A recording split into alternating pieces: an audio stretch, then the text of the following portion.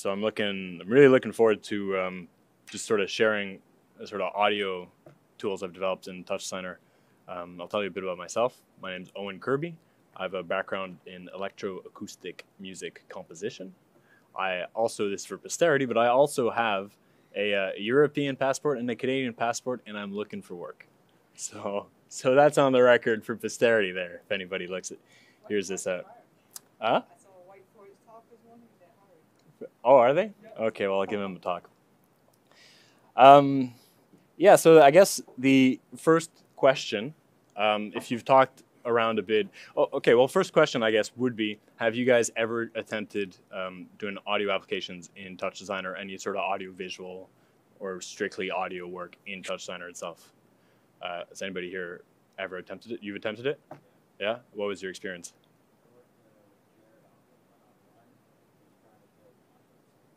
Okay.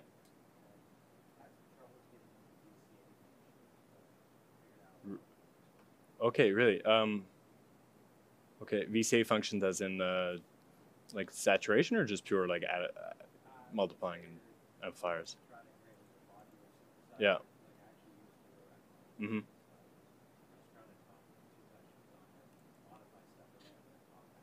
Right.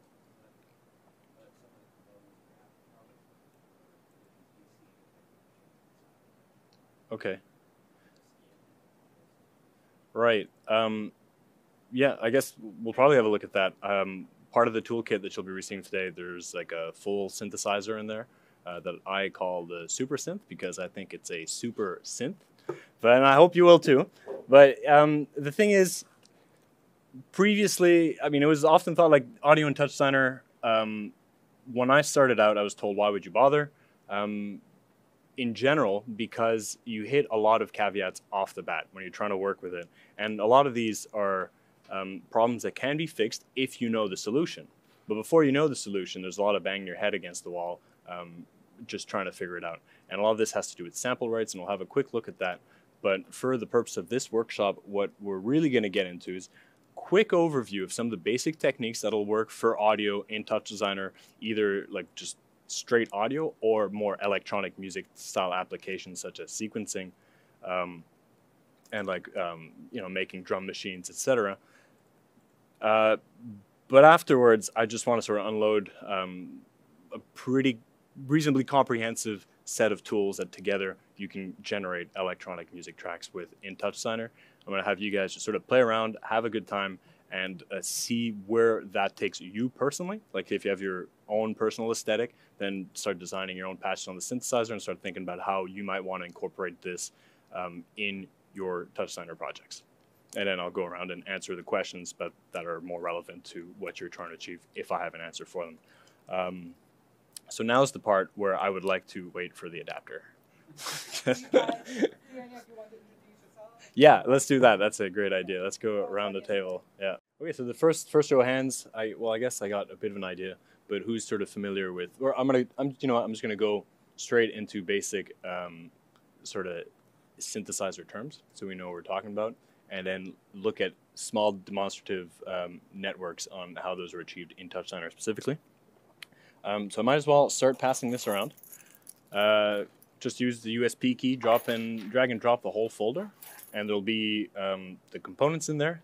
This particular file is called the the max, yeah.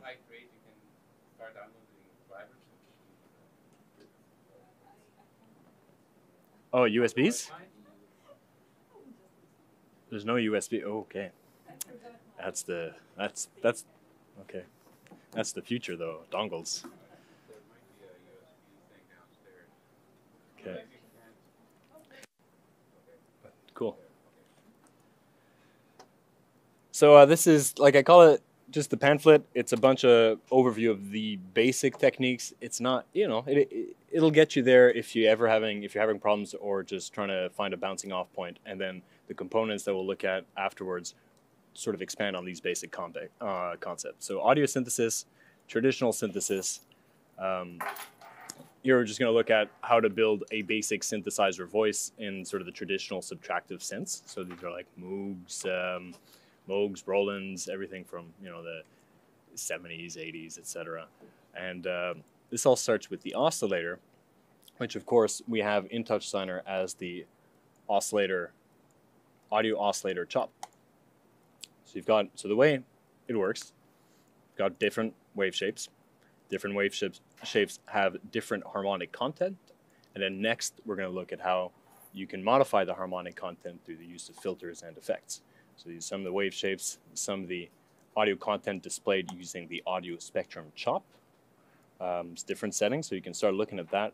And then a quick overview of one of the techniques that is, I think, one of the most powerful ones in terms of just getting nice and flexible audio results in TouchDesigner is the third input on the that's noise audio spectrum, yeah, on the audio oscillator chop, because that allows you to take non-time sliced, and time slicing is, for those who are familiar with it, it just means your channel numbers here, they're not rolling. That means it's not time sliced, and it allows you to take this non-time sliced data and play it back as a sample. So you could have full audio files here and plugging them in, or you can have the output of a generative process. So say if you start, then I think that's one of the powerful places of starting to think creatively about how to incorporate audio processes in Touch. So you could have a geometry, output that to the computer, have your pattern, and then sonify that through the audio oscillator chop. Next up, you might wonder, okay, well, how do I alter the pitch? That's the first input. And then specifically, how do you get MIDI notes coming in, formatted as MIDI notes, into recognizable pitches in the audio oscillator? So you've got a little network over here which just scales these MIDI notes from 0 to 12, from 0 to 1, and that's how do you call it? Just standard equal temperament tuning. And then to get A440, all you do is you set the base frequency to 8.16667, and then your root note 60, which is A4, will correspond to 440 hertz. So you can look at the pamphlet over here if you're kind of feeling lost, but it'll all sort of be a lot easier once you have the components. You'll just sort of plug them in and have fun. Next, you've got filters. And the filters are actually pretty interesting in TouchDesigner. They're multi-mode, which means you can filter out different parts of the harmonic content. So you have low pass, high pass, band pass, and band reject. But a particularly unique feature to the filters in TouchDesigner is that the slope of the filter, which is the steepness, how much harmonic content it removes at the set frequency, is continuously variable. So this is this parameter here. And the fact that it goes from 24 and 12 and in between means you can start getting sounds that are a bit brighter, a bit darker, and sort of in the range of other more traditional synthesizers. Frequency modulation, if you want to change the cutoff, you want to be doing that by the second input. You have this big, so you can do it here. This is just for demonstration. So you can do it from this knob over here, filter cutoff, but every time you export to parameters, it's going to be at the frequency, the sample rate of your session. So it's always going to be at 60 frames per second, and when we're dealing with audio, that might result in audible stepping. So we're just going over it now. It's going to be easier in a bit, but you'll get to have a better understanding once you see it. Yeah. These are all the native nodes, and these are just how to get like some sort of, this is a bit of theory and just laid out in TouchDesigner nodes. Possible for you to talk about like why it's different? Like, I'm not sure, like, because I learned those like the electroacoustic, but I'm not sure like how different from it, like from the regular stuff. Are those just more advanced? So far they're not different. They're like mostly basic components, but then we'll look at how we can start using them within an audiovisual network and matching frame rates. So then modulation, right? So we have the filters, modulation. You've got two big components. Got the LFO, so this is all basic synthesizer stuff. But funny enough, the LFO in TouchDesigner, as far as I can tell, is identical to the audio oscillator chop. Again, I should look here. they're essentially identical components, except that one has the default sample rates of your session. So this one I could bring it back down to 60, and that would be like a default LFO. So they're essentially interchangeable if you need to. And an envelope generator. So an envelope generator is used to produce changes in sound over time. And here you'll use the trigger chop. So it takes an input which goes from 0 to 1. Like you can look over afterwards and did you get a file? Here, okay. And then sort of look over this and you'll get a better sort of theory for it, just running through it. So this is the trigger chop, and you can see how it's affecting the amplitude here. And the way we're doing it is we're just setting the math chop to multiply, and we're sending the trigger into it. So these are the values of the trigger chop at the bottom, and at the top is the result because it's multiplying this waveform over here, which I'm going to put at the bottom. And the end of result is this sound. Next up, how do we put it all together into a synth voice? You can have a look at this network, which, let's see, should be giving us a sound here.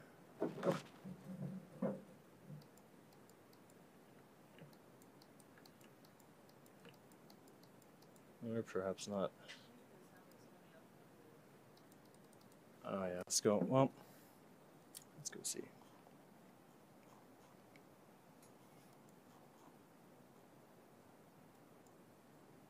Up. Oh yeah, device changed here.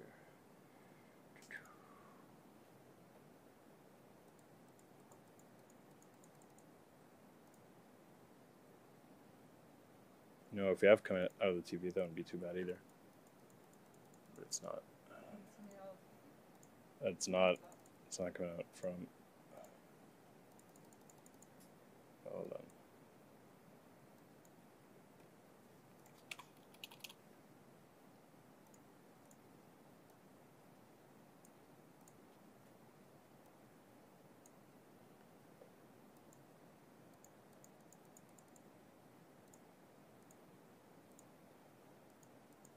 Okay.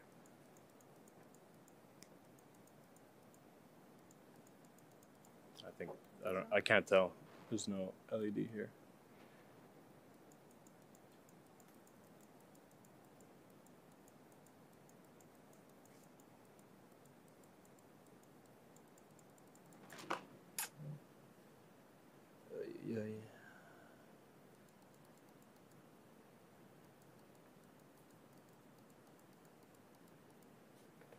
These are not even plugged in.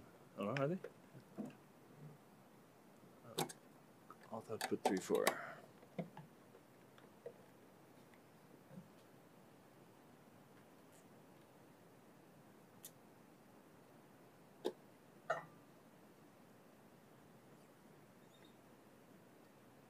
This is a bit of a bother here.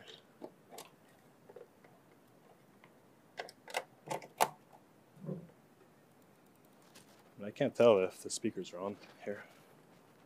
Oh yeah, they're on. Okay.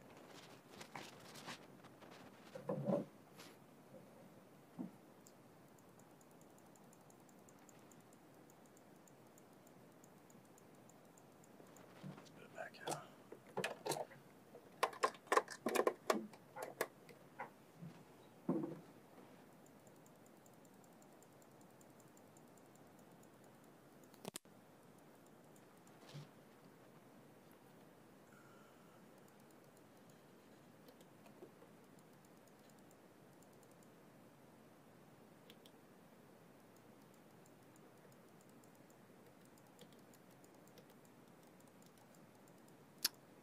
Well, that's a bother here.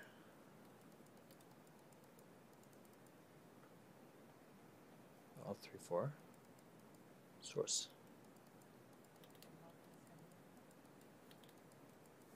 Power. My outputs here. Where's the line in?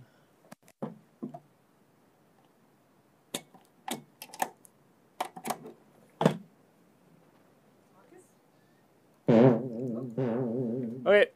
Okay, so that's a basic synthesizer voice. Okay, we got some sound. I think it's going to be smooth sailing from here, you guys. Let's close this up for now, or rather, actually.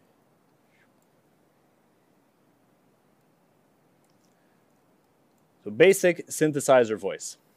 You're going to have an envelope generator here, normally called an ADSR, and that's the trigger chop we saw earlier. This receives a trigger.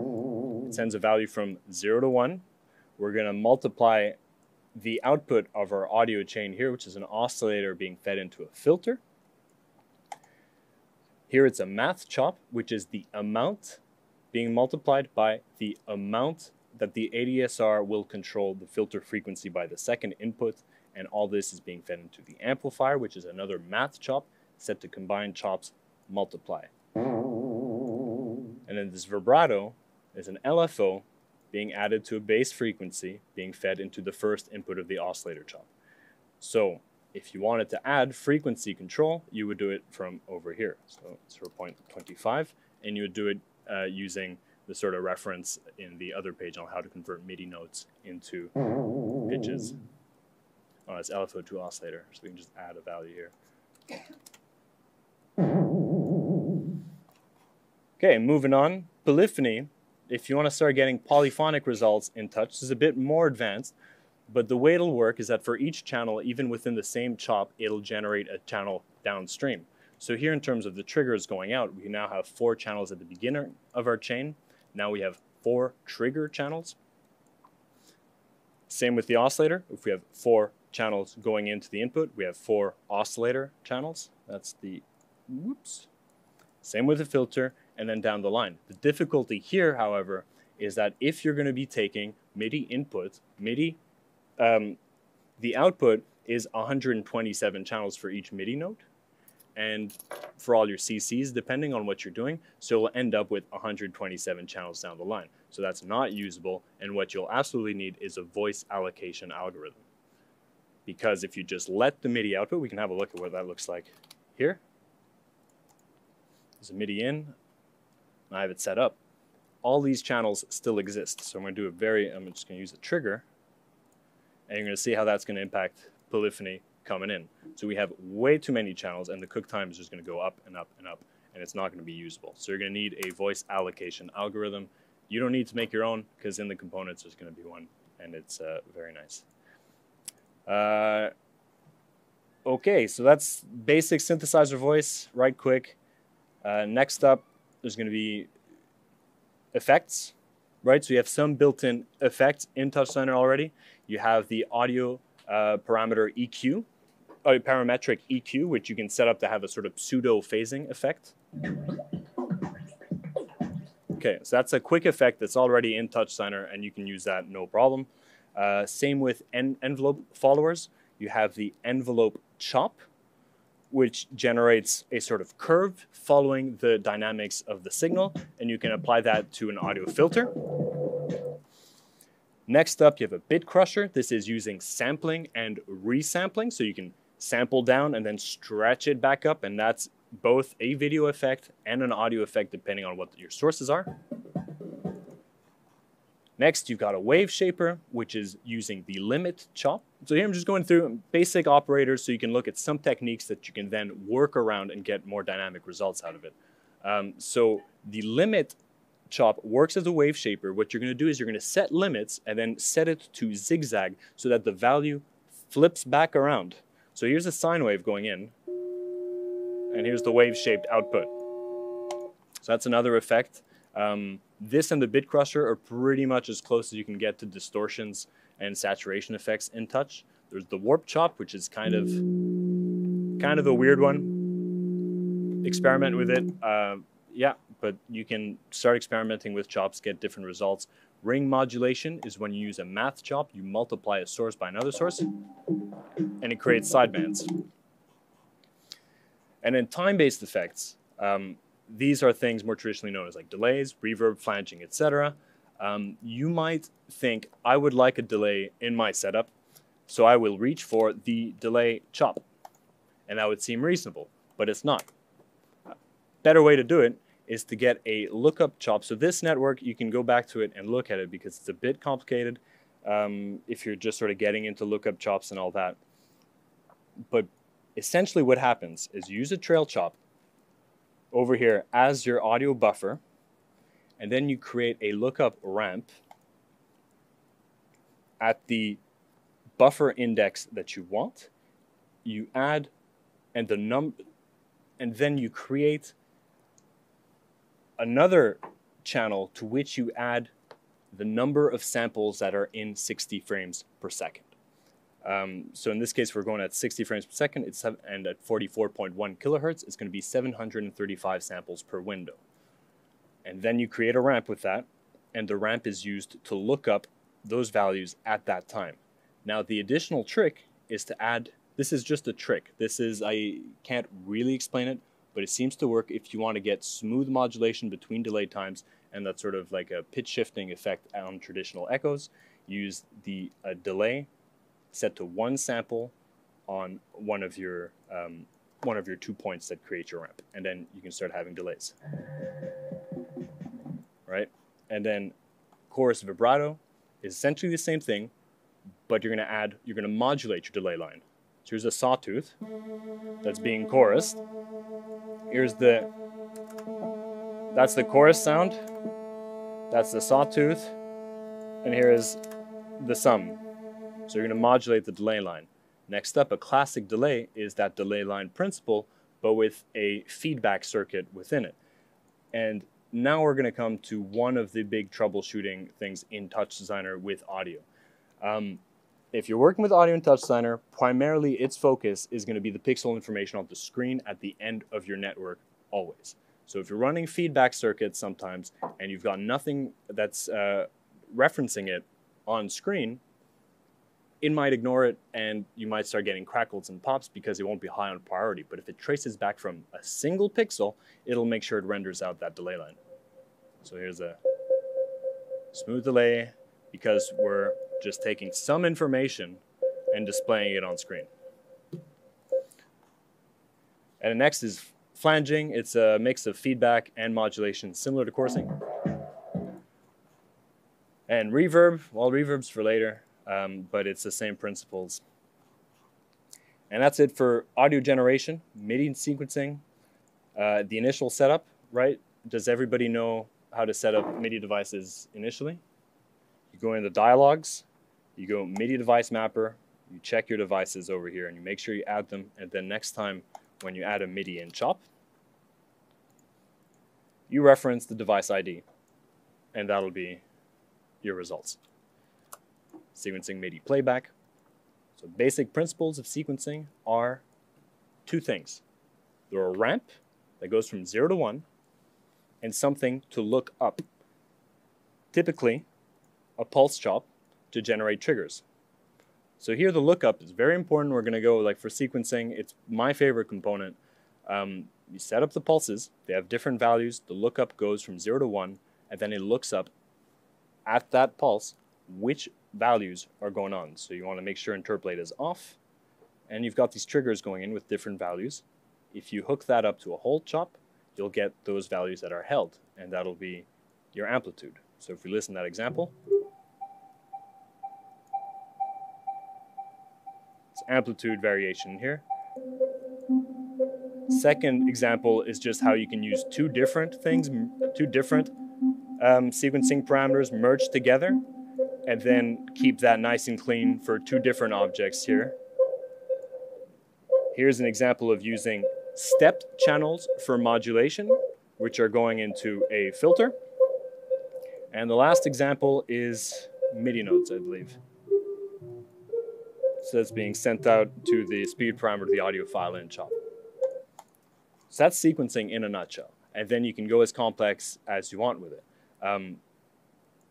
So one example of how you could modify your sequencing behavior is by changing the ramp itself. So here we've got a triangle wave that's being looked up. So instead of going from 0 to 1, we're going 0 to 1, back down to 0, back down to 0.5. That's sort of stuff you can start thinking about. How do I want my ramp behavior to work? MIDI sequencing, same principle, but if you want to format it as MIDI, you're going to need to make sure that the channels going out are the same as the channels going in. So we quickly looked at a MIDI in chop. this is what MIDI information looks like. CH for channel, followed by the channel number, followed by N for notes, and the note number. And then same for modulation information or whatever else. So the way to do that is if you've got, again, these MIDI notes, these are the MIDI notes in our sequence that are stretched to the appropriate length so that they match our triggers using a stretch and a shuffle to put them all together. Now we get our velocity values and our MIDI note numbers, but we want to format them like we saw previously. So the way to do that, one way, is to use a rename chop with this expression. So channel 1N, just an arbitrary channel number, channel 1, plus turning into a string the integer value of the first channel of null 1. The resulting string is CH1 and 70. And then since we're just renaming the chop, the velocity value goes in as such. And then here's an additional step, which is maybe a bit costly. It's maybe not necessary depending on what results you're getting, but you might want to add this channel to all the MIDI note channels. That way you're sure to get a MIDI off note message as you're piping this out. If you're just sending this, then your synthesizer down the line might just get MIDI channel 1 and then get another MIDI channel 1 and never receive the 0 value for that channel. So that's a troubleshooting thing as well if you're working with MIDI and generating MIDI notes like this. MIDI file playback. This is if you have MIDI files generated in other software and you want to play back in TouchDesigner to control things or to keep sync. It's maybe not as obvious as you'd think because a MIDI file consists of all 16 channels, all 127 notes, and all 127 CC messages when you drop it into TouchDesigner. So if you're trying to look that up, that's a lot of channels, it's too many channels, and it's too heavy. So you want to sort out the channels that aren't necessary. And you can do that by way of a script over here, which iterates through all the channels and through all the samples and finds out if there are any positive samples, any non-zero. Or recently I learned in a generally more useful way, you can use the delete chop to select, to delete essentially, all the constant valued channels. So this means if you have a full 0 channel, it'll kick it out. But on the other hand, if you have set CCs that are important to you, it'll delete those as well. And then you look those up and you output them as MIDI. And audio recording and playback. Basic principle, trail chop. You might think, I want to use the record chop to record audio, but it's a trap. It's just a trap. It's not going to work. You're going to be frustrated. So the trail chop is the way to do it. And typically,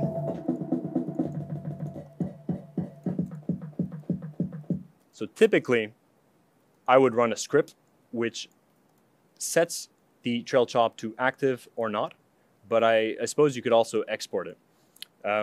Just export directly to this parameter, active or not. And then here, I think we skipped the parameter. Here we go. That's recording audio. And here's playing audio. So the boring way to play back audio is using the audio file in.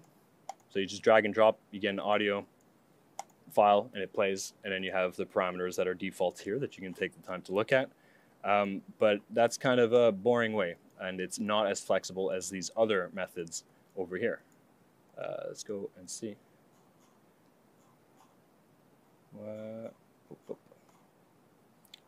Here.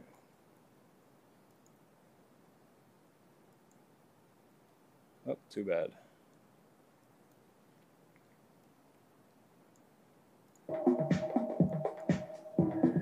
Okay, so what we're doing here instead is we're using the lookup table. So we're setting our file in, not as an audio file, but as a full file in. And now since we have that information, we're using an, what are we using here specifically? An LFO that's set to an audio sample rate here on the sample rate menu. And it's set to ramp from 0 to 1, and we're looking up the file from 0 to 1. So the strength of this method is that you can start experimenting with the pattern of the LFO. So we can speed it up, and this is based on the sine pattern over here. So I find that already more interesting in terms of methods of playing back, audio oscillator is very simple. Again, it's using that third input of the audio oscillator. Okay, those references are broken, but you get the point. It's the same file. And lastly is the copy chop. The copy chop, the way that works is it takes a trigger, takes a non-time sliced file, and then for each trigger, it adds that the file time sliced to the end of the chain. And it allows you to play back overlapping files, so it might be good, but it's a case-specific use. Let's see. It's very easy to set up as well. So copy chop is another way to generate audio. Saving audio files, once you have a non-time sliced file, either you lock it, you can right-click, you can save the channels, and then you can save the channels in the format that you want, WAV or whatever else. You can also automate that with a script, which you'll have here. So you can look at that later and then sort of see how you might want to save out your files. And that's basically it before we get to the troubleshooting step, and then we'll just start playing with stuff that works. Let's try it. Okay. So if you can hear that, what's going in is a sine tone. What's going out is an awful mess. And one of the reasons for that is that we're using the export here. So especially if I go down to 30 frames per second, it might be a bit more audible. But you can hear the stepping in amplitude. That's because we made the mistake of using an export, which are locked to the session frame rate. And the solution to that is to use the inputs of the math chop and set the math to multiply. That's for sure the way to do it when it comes to multiplying signals. So let's look at the second mistake. Second mistake, we've corrected the first mistake by putting the input. What's the mistake here? The mistake is the trigger itself is not at the right sample rate. So here, in specify rate, it's at 60. We can set it back up to whatever rate we want, something a bit more reasonable. And we're already getting smoother results. So that's the second mistake that you can avoid making. This last one, is it the last one? That's the next one. Yeah, this last one's particularly brutal if you start mixing sample rates. If you start mixing sample rates, you might get one. Over here you can see the length that has rounding errors in terms of its length when it's trying to fit down the number of samples into one window in 30 frames per second. You can get rounding errors, and this will just cause mayhem down the rest of your network. And that's a brutal one to look out for, but just make sure you're getting nice, steady lengths of samples in your channels. Last one is, oh yeah, last one is, if your numbers aren't scrolling, it's not time sliced. So make sure that, yeah, see that's a mess. So a solution to this, a lot of times, we're both a lookup, same process, but a solution is to add a time slicing chop to the end of that process. So this is what happened in the delay, right? If you're doing the lookup, in the delay, you're gonna need to add a time slice chop, but you can have a look at that later. So that's another common mistake. And those, I think, are the big ones that a lot of people bump their head against when they're trying to do audio in TouchDesigner. And now at this point, I think we can look at the components, and you guys can start paying more or less attention as you sort of dig into them and figure them out for yourselves. So let's have a look here. Let's file a new. Yeah, new. Good. So these are the components. One of the components, the SuperSynth, is a skin for all these subcomponents here called this. I call them the Synth Builder components. But we're going to start at how to build a workflow out of these components. We're going to have. So I'm going to start with the master clock component, which is going to take care of our tempo operations and our ramps, and it's going to control our sequencers down the line. There's other features that aren't fully developed yet, such as the root note, but this is sort of the direction that this particular kit is going for. So we've got a master ramp, there's a tap tempo, and that sends our parent tempo over here, as well as our bars. And we can hook that up to our first sequencer here. Let's go for a drum sequencer over here. Hooks up here. And then following the drum sequencer, we might want a drum synth.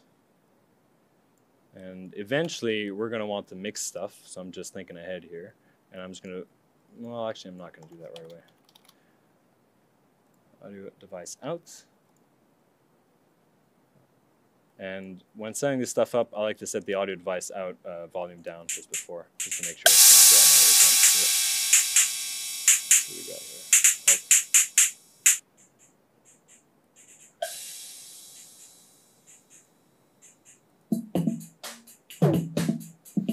So, quick overview of the drum sequencer.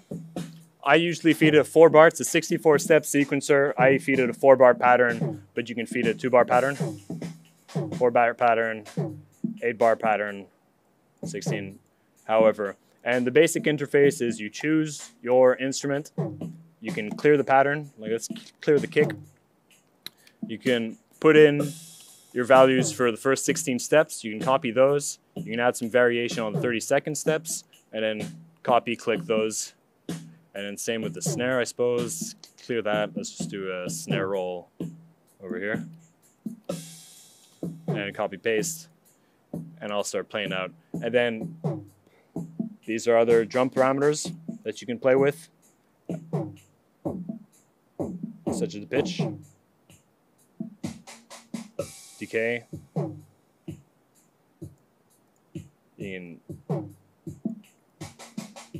And you've got basic preset system.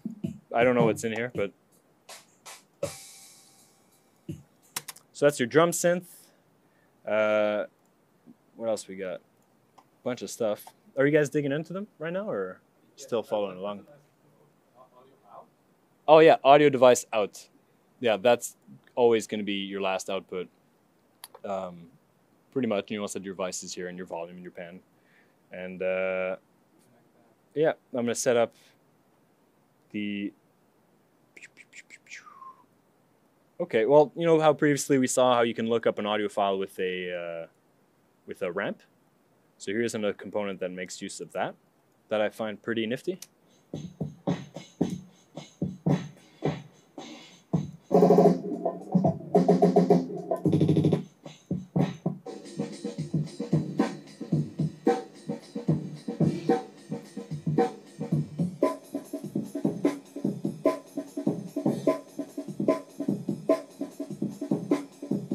So you got parameters for slices, for stuttering.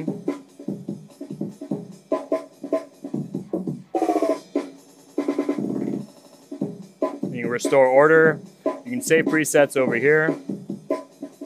So let's say I like that. I change the preset for bank 1. I store the preset, and then we can go back to it. Make some variations. Like that, preset 3. And there's a retrigger input. So again, using what I think is one of the most powerful chops, you can use the lookup over here, use a pulse, and this is going to be very common when you're doing all sorts of sequencing applications, even in your visuals. Really cool technique. Pulse chop over here, and bloop, bloop, bloop. And this output, you're going to turn off interpolate, so you got nice sharp pulses, will re-trigger the input of the chop. So it's going to re-trigger every time.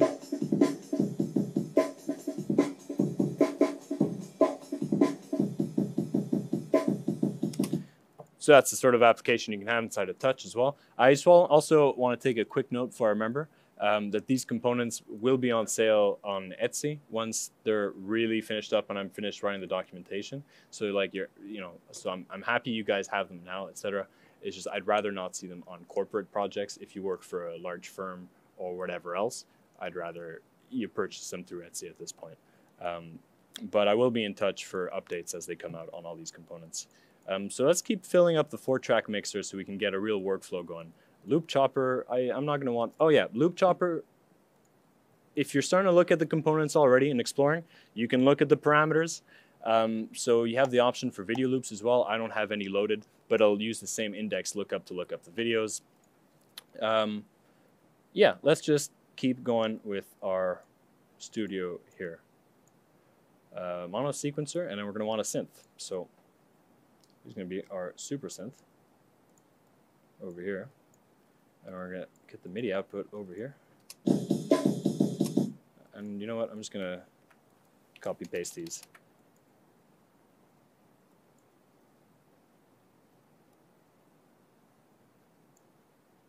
Is everything filled up? Yep. 1, 2, 3, 4.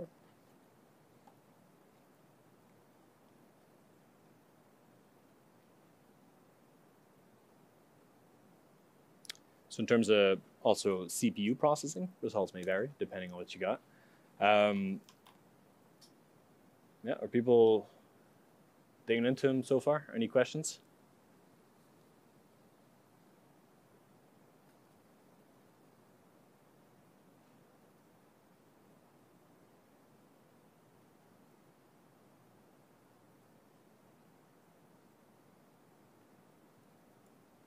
Don't know what I did there.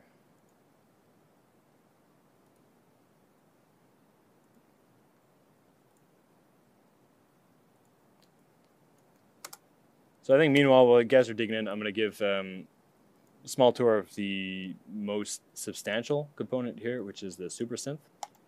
And we're going to use it to look at the synth builder blocks as well that are inside. So first, you want to drag in your SuperSynth component, your MIDI in. You want to make sure you've configured your MIDI devices. Dialog, I have not. So check MIDI devices, create new mapping. We've got LaunchControlXL coming in, LaunchControlXL coming out. Check MIDI devices, create new mapping. MIDI in 2, MIDI out 2. Let's change one. LaunchPad Pro, again stuff. Oh, I'm going to reset this.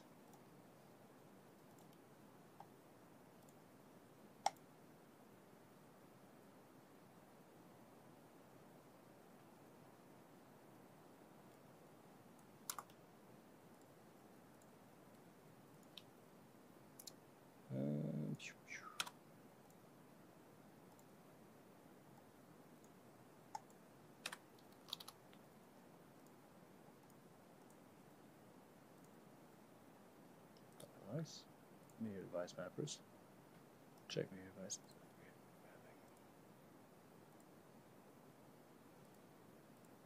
There we go.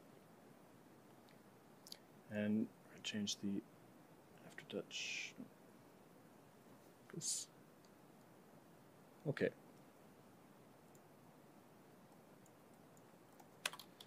So this is audio device out. Okay, so the SuperSynth component, you're a one-stop shop for audio synthesis in TouchDesigner. Like, essentially, it's pretty powerful, so it might be a bit overwhelming if you don't know synths. If you do, then I think it's pretty neat, but it essentially starts with this one module here, which you can find in your folder Synth Builder Components, which is the voice allocator. So the voice allocation is what I was talking about earlier. If you want to manage polyphony, you need to find a way to make sure that you can limit the amount of channels that are going downstream, but that you can also assign the notes as they come into your different tracks.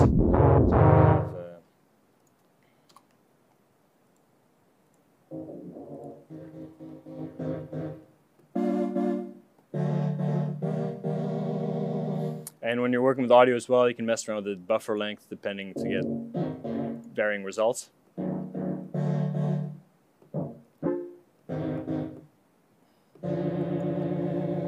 Okay, and so now, right now, we've got the voice mode set to mono, but you can change the whole signal path to stereo over here. And this, when you're saving presets, there might be some case examples that down the line might have some complications. I haven't thoroughly tested it, but it mostly worked.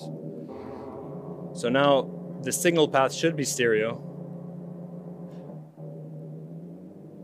You've got control over, so the LFOs can be stereo, so your modulation to the filter can be stereo. You can sync the BPM filter over here. Yeah, and then you can set the number of voices of polyphony here. So now we're going to have duophonic. We've got an error. Fun thing about doing the audio directly in TouchDesigner is you can just stay in TouchDesigner and troubleshoot what the error is. So now the parameter filter error unsupported operand type. It's because of this expression here. Okay. So we can just trouble.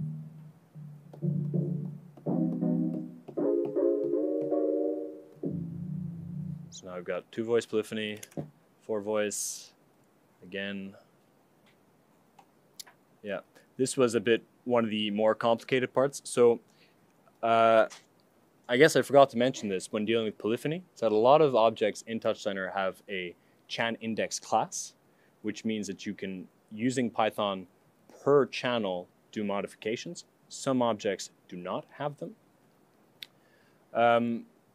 So here, I was trying to find a clever way of making sure that I could get polyphonic filter resonance modulation, but there's a bit of something to troubleshoot now on the patch changes going over here.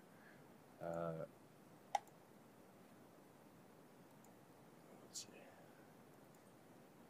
see what we got here. Oh yeah, and the other typical error you'll get when you're just loading this stuff is your wavetable folders. All your folders over here are gonna vary depending. So that's like a typical error, is you want to make sure that your references to your sample folders are good here in the global setup. So typically you can also, if you just re-recall the wavetable things, you'll get rid of the error.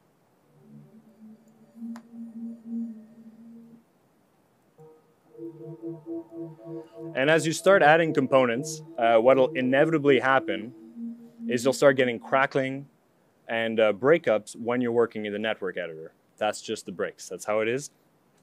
Normally, if you're optimizing your network, as soon as you go back into perform mode, you should be able to get smooth, seamless audio. And it also depends on how much you scale this stuff. So now we've got 4 voices, each with 4 voice of unisons and 2 oscillators. So it's a bit of a thick patch. So that might be a bit more demanding. And fun things for those who know. So aftertouch is polyphonic. So let's see if we can make the...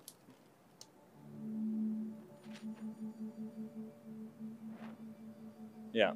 So now only one of those voices is going. So that for me is an exciting thing to do with audiovisual stuff and instancing particularly, because we can start getting, that's what would set this apart than running a VST from Ableton, is you can have access to the modulation information per voice and inside the architecture of the synth itself. So we could get the panning information per voice within this synth. So that would be a big thing. Yeah, and we can then, if we just want to play with this, say we hook up a keyboard and that's going to be our sort of audio-visual instrument, playing the keyboard, and we're having visuals go up. Thanks. Maybe we might want to add a reverb and a delay. So to do the effects mix, you can use the cross chop set over here and set that 0.5 to get a 50-50 mix of the wet signal and the dry signal. And it's important not to forget what I mentioned earlier about using these feedback circuits and needing pixel information for TouchDesigner to refer to. So we also place our top here. Let's get a filter.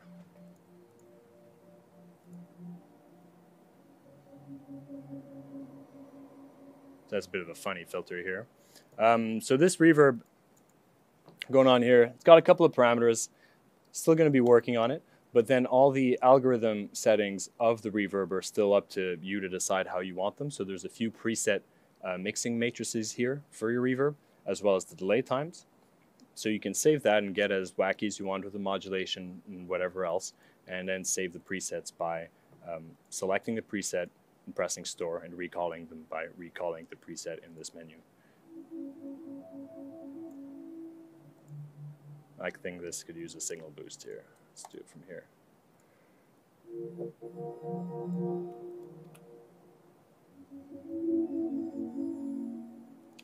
Maybe a more percussive patch. And so now the patches are at the end. You do play high keys. How's that work?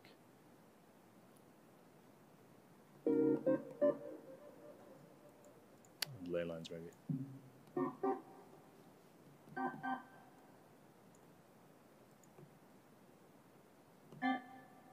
So you got reverb going, and same with the delay. We can put that also in the signal path.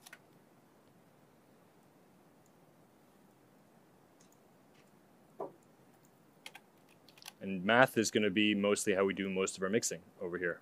So we can just set the combined channels, combined chops to add. That'll mix our signals. And this has been...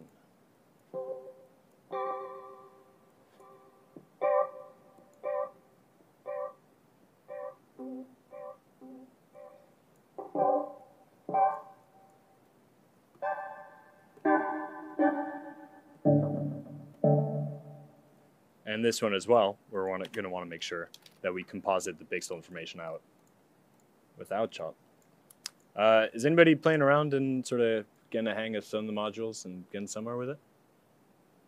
Is that that's definitely what I would recommend at this point, because otherwise I'll just keep messing around, talking. But I definitely want you guys using the components and just sort of seeing where the difficulties might be and what you might... you know what? I'll spice one up right now. Yeah, have you? Okay, you have the pamphlet sound. Yeah, no problem. Let's.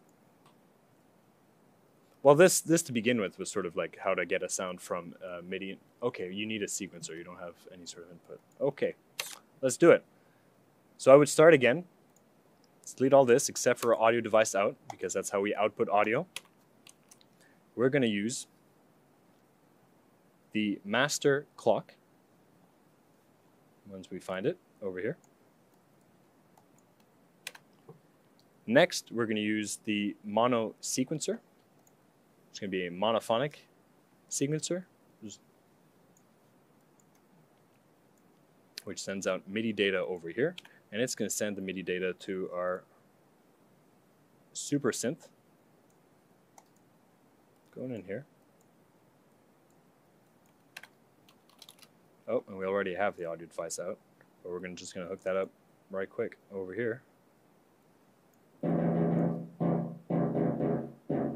And that's going to be a basic way to get started. And then the synthesizer.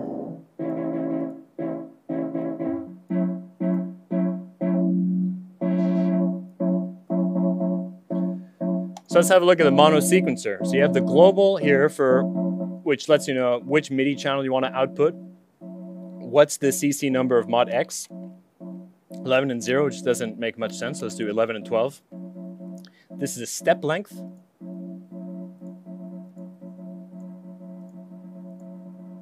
right, 1 to 8. This is the root note.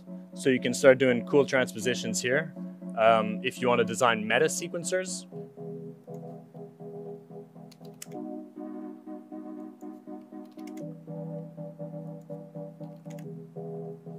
And this is your scale to which your 0 to 7 value will be quantized. So here we have a minor scale, I think, and yeah, we can just sort of mess around with the scale, and that'll quantize your results and get you musical results slightly faster. You have a row for octaves.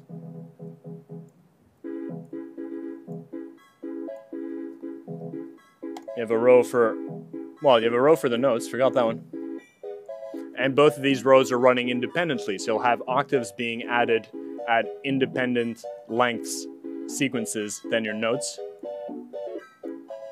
So let's just get like maybe an Italo disco style bass line here.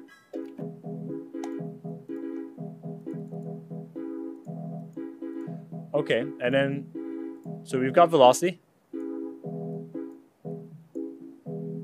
and ratcheting. And what ratcheting does is essentially repeats a step on that step. So this is a technique from old Moog analog style sequencers in Tangerine Dream. If you guys are familiar with that music, they did a lot of ratcheting, and big fan of the technique. And then here you have the modulation outputs. And the modulation outputs, since we've set them on the global page from 11 or 12, we can also set them in the synth as a mod source, say, for our filter. So now you can hear the modulation steps. If we go to one step, always the same value. Now you can hear how I'm affecting the modulation through the sequencers here.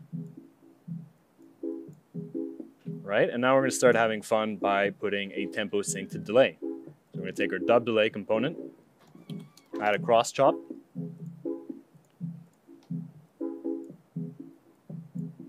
set the setting 0.5 or however effect mix you want. Make sure pixel is being displayed,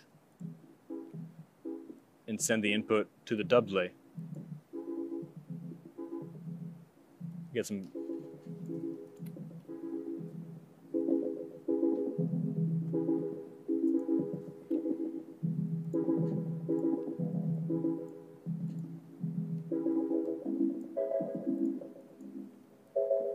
and you can copy paste the process and have two. You can use a math chop to add the sources by setting the math chop to combine chops, add, and then sending that. And maybe we'll change the patch here to and we'll change the root note over here. We'll put it a fifth higher. So we'll do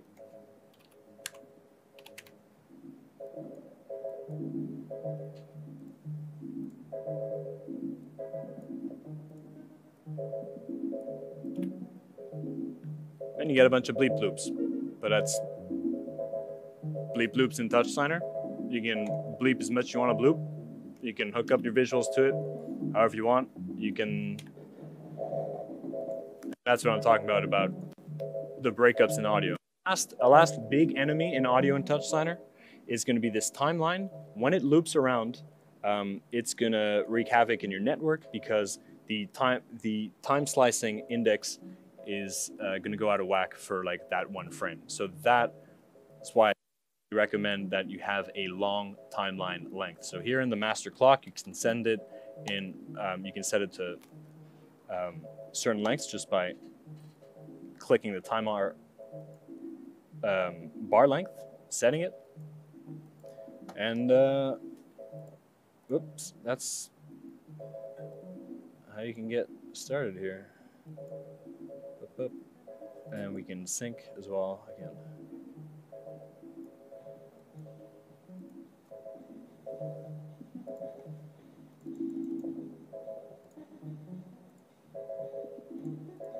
And a lot of the ways to keep sync, so some of these, so this loop chopper, for example, takes a ramp input, but just from the nature of things, the ramp input has a bit of a gap between the loop when it loops back from 1 to 0. So typically, I like simply using the other inputs to re-trigger the loop. So look up.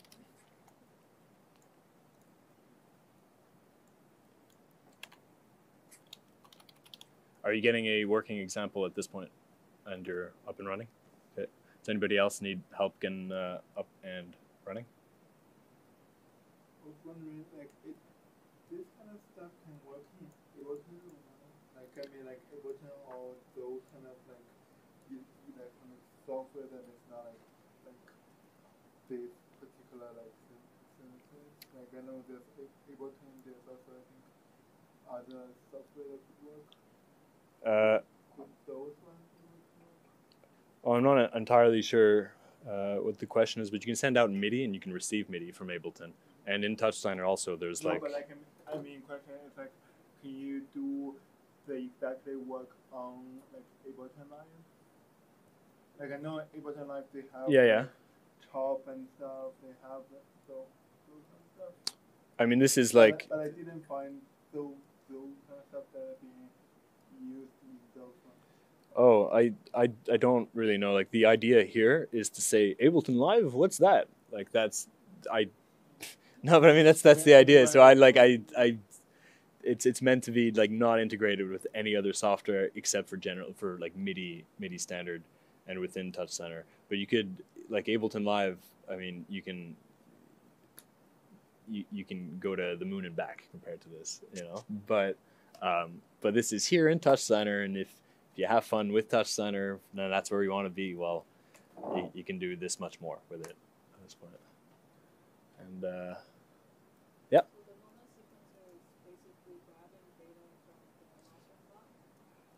Oh, it is grabbing only a ramp, and it's going back on the basic principles of sequencing that we got over, but that are expanded upon. So the basic principle is, well, we've got it over here as well. It's a lookup chop and a pulse chop. So that's the absolute basic for sequencing. Lookup chop is going to be at the bottom of everything. But in the MonoSequencer, it's a bit more involved, right? And there's polyphonic sort of stuff going on, and that's using the count chop. So it's just a ramp. So it's just receiving. You can look inside over here, the master clock, and all you've got are ramps coming out. And just looks up. Yeah. So concerning the design here, I wanted to make the things that sort of like plug and play with each other as much as possible, and not have to select channels out or to pay attention to nomenclature too much. There are still some changes that need to be made, but that's pretty much the kit. Yep.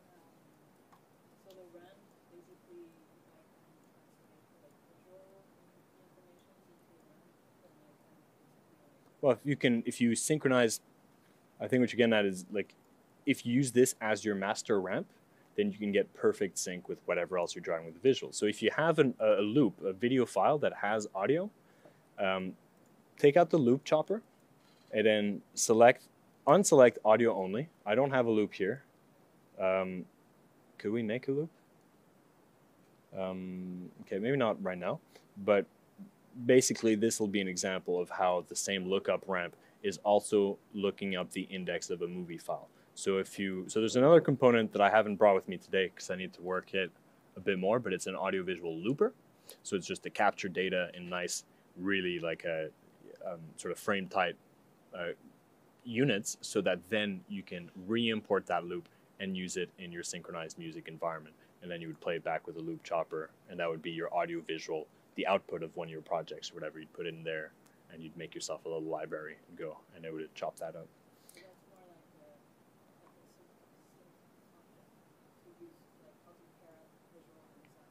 Yeah, it's I think the basic strategy, if you want to like remember something that I think for me is like a must, is look up ramps, keep the same ramp and have that doing a bunch of stuff.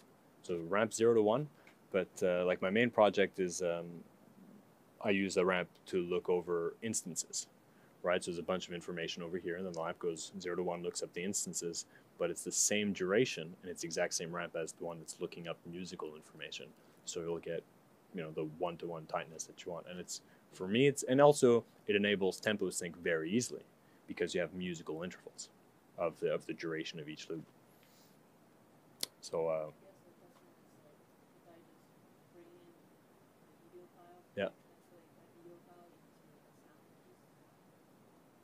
that's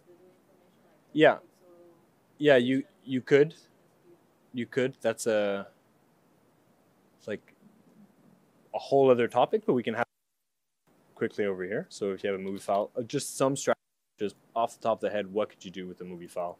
Here's a banana. What could I do with a banana? You can spin it around. but how do I make that into music? Okay, well, maybe we want to look at what that looks like in terms of channel information by using a top to chop. And we're going to have that crop. We're not going to crop it at all. We're going to take the full image. Perhaps not.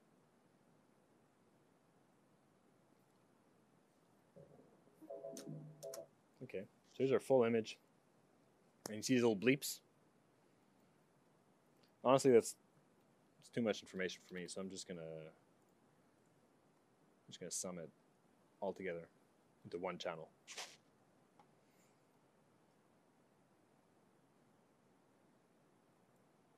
Combine channels, add. Okay, so we got, that's a funny curve. That almost looks like our banana. No, but that's cool, because then, okay, you notice it's not time sliced. Let's do an audio oscillator. Audio oscillator. Here's something I think I skipped over in the pamphlet, but how you can generate sound without time slicing. So we turned off time slicing, and now the same thing. We've got our full range here. Channels, full range. Well, I guess not. Let's just see where this gets us. And we can multiply these. Okay, we might want to make sure that the length of the channels match. How could we do that? Sample rate. We could resample that. So there's a bunch of choose to resample. You could resample at the image itself, but now we're just turn off time slicing. Sample rate. New rate, same time range. Same rate, new interval. Samples. Absolute. Okay, I think we're going to get somewhere here. Right. So see how now I'm stretching it so that it sort of corresponds to a thing. It's roughly the same shape. And then we can combine the chops and multiply them. And that's a sound. And then if we the amplitude, you got to be careful with that though. So we're going to scale that back.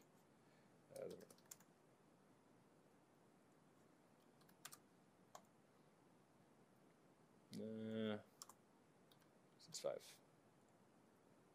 Oops. And then, like we saw previously, copy chop for a trigger. And let's see what that sounds like.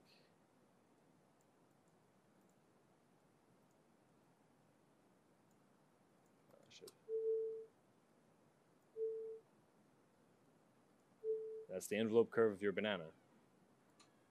So that's just like one way, but the sky's the limit. It's a bit of a silly way, honestly, but it's like, yeah, that's it. That's a sound from a banana movie file in some way. Yeah. What's going on here?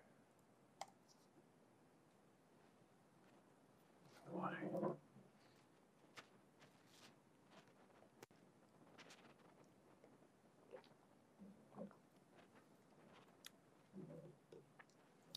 I can, let's see. I can go over, again, basic synthesis, like synthesis signal flow, if that's of interest. Yeah? Okay. Oh, yeah. What time? Yeah, you can just get up and, like, go to the bathroom whenever. Like, don't be shy. Yeah. I mean, I guess for those who want to take a break, you can go. Otherwise, you can just sort of keep chugging away there and then ask some questions. No? Okay. I'm going to go. I'm going to take the synth builder components and, well, should I wait until you return? You're taking a break now? Okay. Well, do you want me to wait until you come back to do the... Okay. Absolutely. Yeah. Ask.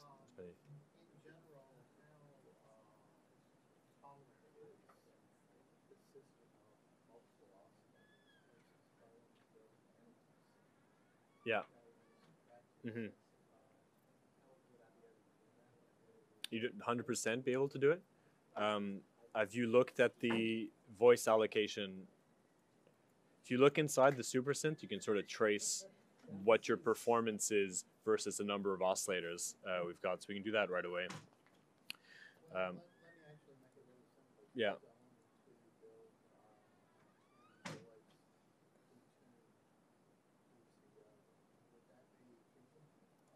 I think, yeah, well, I think, yeah, but I would, let's get back to it, hold on. Audio device in. Oh, device out, my bad. Audio device out. You would go here, voice, number of voices, 10 voices, number of unison voices, 4, unison 5, just standard.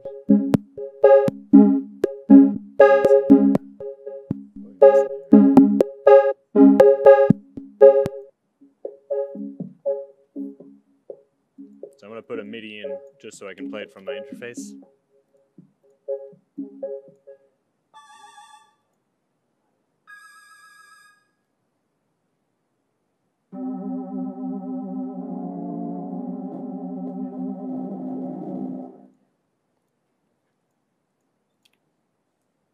So the options are here to scale it up as much as you want and down as much. So you can have, right, but you have 2 oscillators here. If you go in the mixer section, you can turn off one of the oscillators. This is a bit of an experimental feature because it deletes one of the pins. That's a new thing for me.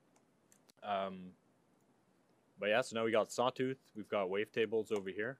And the wavetables are, okay, well, I guess, yeah, there's still that. Let's see if it's pointing to my, it's not pointing to my right folder. So you want to make sure that it's indexing your, oh, this is nice. That's, okay. Okay. What's going on here? Bit of a pain. Oh, sorry about that.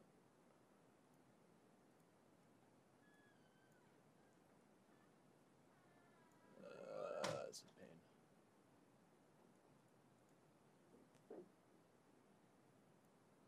Oh my goodness. But yeah, so you know, essentially you want to make sure that's indexing your correct folder. But you've got, I've loaded up PPG wavetables in there, and they all play. But to get to your answer, it's right there on the voice pages to scale it up. It's still an additive. No, it's in subtractive mode, right? The whole signal path. But yeah, you just scale up the number of voices that you want, and then the thickness of the unison, and then you add an oscillator or 2 if you want. And if you want to do additive, what you would do if you wanted to start building your synthesizers out of the basic. This is frustrating.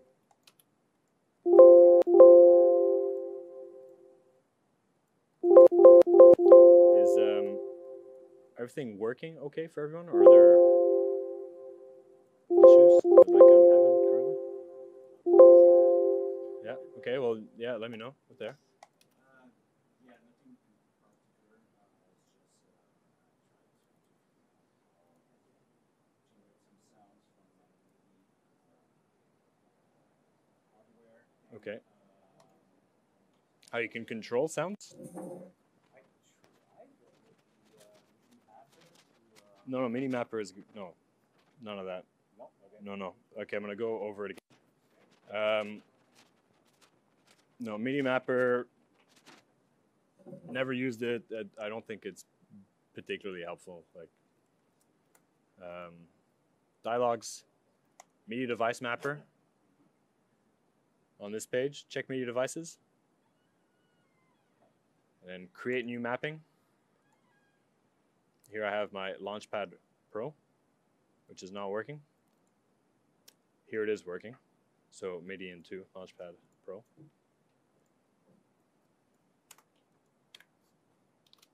New chop, MIDI in.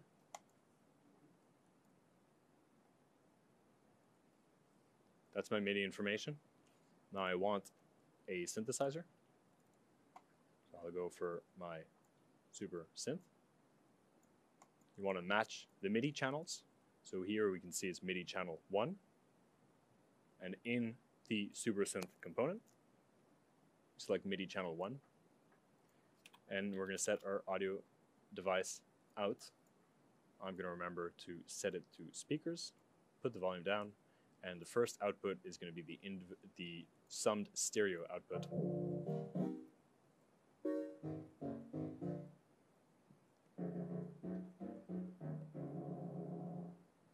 And yeah, that's about it. Does it work for you?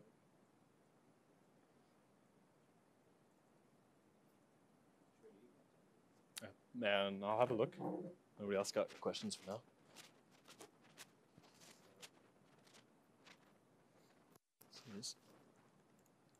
Okay, not on the button. Yeah, the buttons are, well, they work, but they're individual numbers. So if you want to specifically, they're also the same channel. So you might want to change the channel of the buttons. If you know what numbers they are, you can use a rename chop and then rename those channels to, say, trigger 1, trigger 2, trigger 3.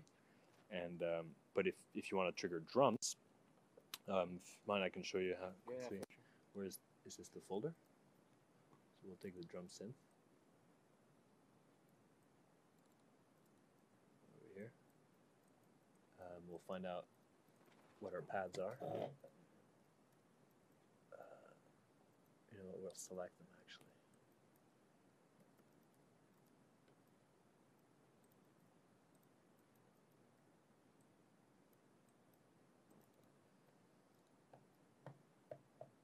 So 45 to 52. So you can do CH1N, and you can put the oh yeah, it works okay. And 45 to 52. Select that range. But right now I've only got the drum pads. And in the select, there's also already your rename options.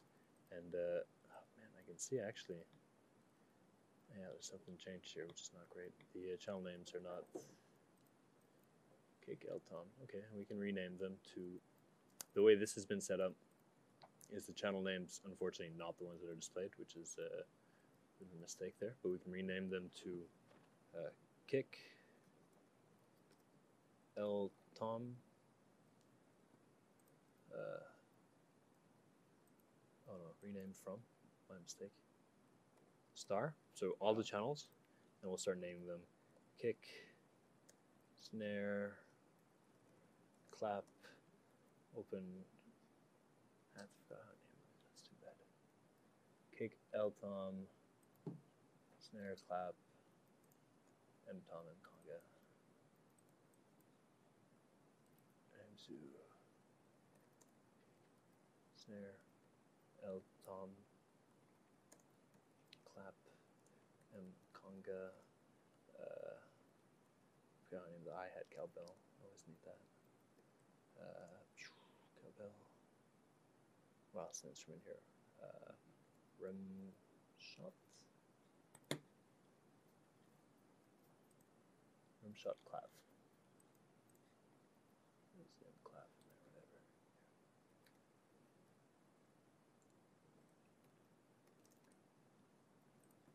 Yeah, you should be able to plug those in. Let's see. No. And then, thing is, if you're working in TouchDesigner and you get an error, you can know what it is. You can just scroll into the network and say script error, then type int. Select another instrument. I'm gonna work without the cowbell for now. It's unfortunate because actually it's not great here. I have to find a more clever way of doing this because these empty channels are just like full on right now. But this is TouchDesigner, so just like pick and choose what you want. So I got kick and low tom. You can just map those. So now I'm just going away from regular functionality, but I'm going to take what works. I'm going here and there. M conga. Combine chops. Add.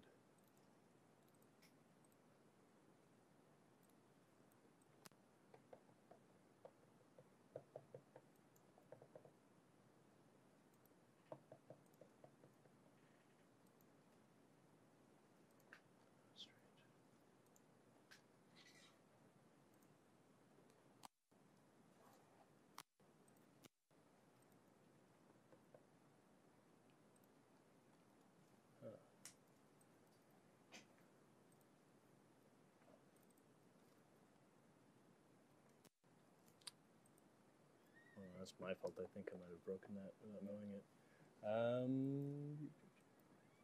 So this is currently just me troubleshooting all this stuff there, but the drum sequencer.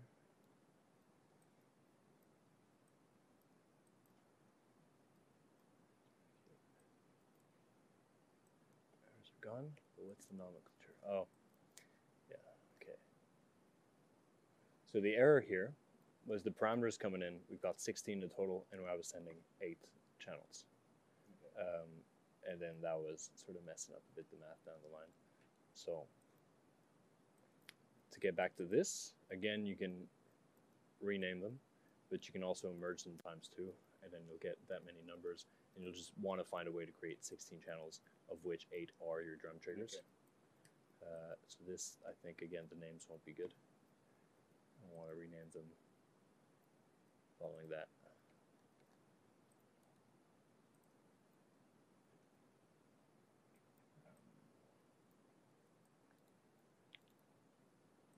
So I can keep at it, or I can, yeah, that's it. No, let's just do it. Let's just get it working here. So, constant, we're going to make 8 channels. They're going to be named, split the viewer.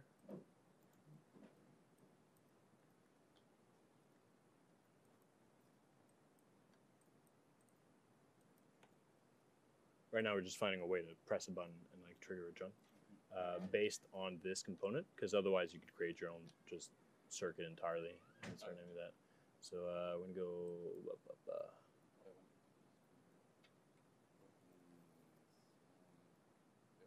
yeah.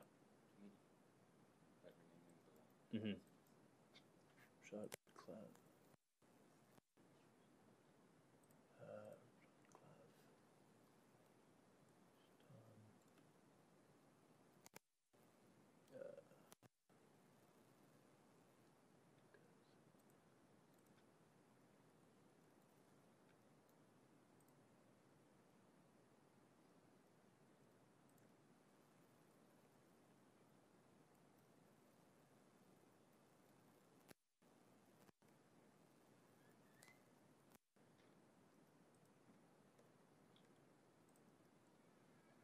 We got some more ride.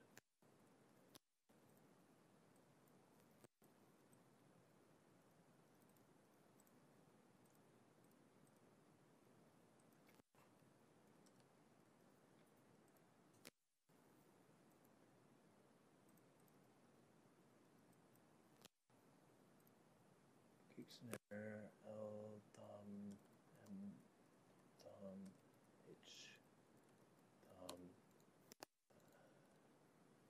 M, conga, H, conga,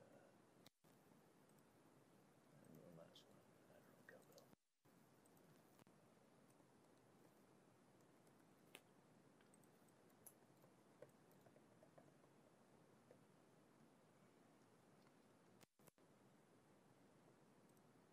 Close that.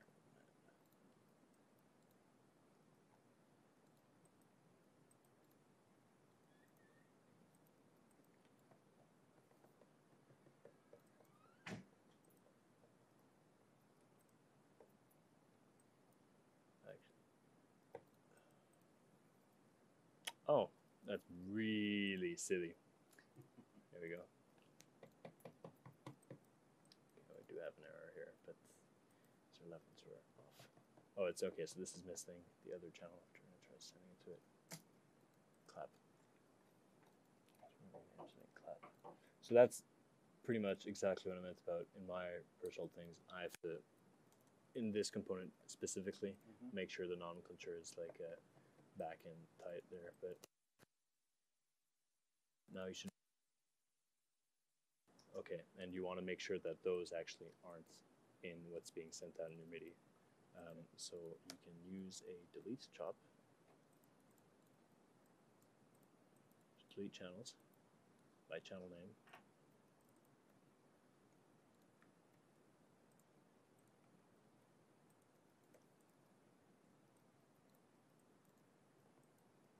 And you can math these.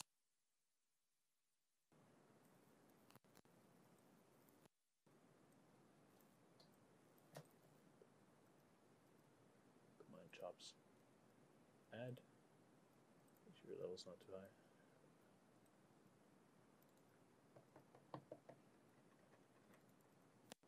Might again some results here. That's I put the volume down, so you might want to check here. Yeah. Turn your output as well over here. Okay. In terms of OSC renaming for MIDI, I'm not an OSC. Yeah, the thing is, they come as 1/push 1 2 3 4 5 6 7. Okay, yeah, so you can rename those as straight up channels. Yes, but I don't know how to do it. Okay. I want the expression. So what are these? Yeah. So 1/push1. It's C. Okay, but rename from is going to be anything coming in, and then you're just going to write all the.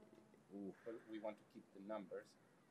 Change the first part. Oh, you want okay. 1/push. But the number. Chan 1. The MIDI note 6 is going to be a bit of a, like you're not going to use that. It's going to be too low. So you have to add 50. No. Well, 35. depending if this is your limited keyboard, I would scale it entirely. Yeah, okay. So I would name it to what would be like maybe 60 to exactly, to 72. 72, yes. Yeah. So channel names are. Okay, where are we going from have push? two octaves. From here, and then it does say Okay. push 2. Okay, so we can still do that. Yeah, But let's we go have with to- the, so I just there. want to see what the name is. /push1. And this is 2 Okay. push. So it'd be 1 Uh-huh. slash. I know. So it's like, don't read the. It's in. Yeah. So okay, I'll tell you how to type there. So Okay. it's 1 slash Uh-huh. push, Uh-huh. and then the range. So square bracket, open square bracket. Uh-huh. 1 Uh-huh. open trait d'union. I don't know what that is. No, yeah. Dash. Yeah, dash 24, Uh-huh. and then rename from star from all the channels there, Uh-huh. and then ch1. Uh-huh. So this you're actually gonna have to make an expression. So you click on the small arrow here. You go to the blue box. Uh-huh. So ch1n plus. Uh-huh. That's a string, right? That's good. Yeah, actually, you didn't Okay. need to make an expression. Sorry, but try it anyways. Square bracket, and then what was the range? You said 60 to 72. So 60-72, right? And that's not going to be what we want. So we'll get rid of the quote? plus. We'll get rid of the quote, and then we'll make it a normal, just normal. Okay. Yeah. Get rid of the plus. Yeah, get rid of the dash, and then just make that a normal. Just that's the value. 1 note. And that's be So, Oh. oops. Let's copy paste that. Uh-huh. Why it's not coming? Let me copy Yeah. the. Copy. Yeah. From. And then in rename too, but in the regular just string entry, not the expression entry. Oh. Yeah. This. Yeah. And that. Oh. Now why aren't you getting? But not. Okay. Oh, your timeline is paused. Oh yeah. Oh look, it worked. But now this is not registering. It's in Is there- channel 11. I moved it. Oh, okay. Yeah, and it was an error here. There it goes. Okay, cool.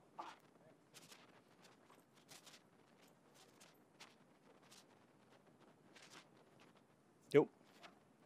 Okay, so I'm getting some Oh, you're getting a lot of channels coming up here. like clipping, some clipping. Yeah. There's a lot of channels going in there, so that's unusual. Okay, Let's have a look here. Okay, right. There's 2 inputs here. Ooh. And also, I see that the channels are bouncing around here. And your frame rate's super down. Dub delay. Okay. Sent here. So there's something being sent to the effect loop. The blue inputs here are effect loops. More important. Oh boy, sorry, it's going to happen a lot now because it's inverse to what I'm used to. So you can look at your channels coming in. It's correct. It's correct. Oh, this is not what you want here in an audio. Right, you're getting all this information now. Yeah, I think you're getting sequencer information into your audio. It's probably this. Yeah, and then you can plug in your other synth here. But as well, if it's all crackly and stuff, that's very normal. Your frame rate's completely down, so you won't enter performance mode. And then it should be F1 function F1 maybe. Yeah, performance mode, and that's how it hides all the networks. It doesn't need to compute all the UI, and it only computes what's going in the thing. And then that's how you measure the type of results you're getting. But your results may vary. You have a lot of components going on right now, so there's still like a hard limit. Maybe I should just like unconnect. Yeah, there's still like a hard limit to these things. You won't be able to go like all hand for a while, but you can get, you know, creative and maybe like just make one nice audiovisual synth patch kind of thing and scale it depending on what your computer is capable of. And if they ever get the process thing that they came out with, which would run another instance on another thread, then this starts becoming a lot more powerful as well, because you're not allocating necessarily all those CPU resources to your visuals. That's what you're doing. Okay. Yep. Yep. Mm-hmm. To 3 notes? You could set like a 3 notes. Yeah, yeah, the RGB. Let's have a Logic.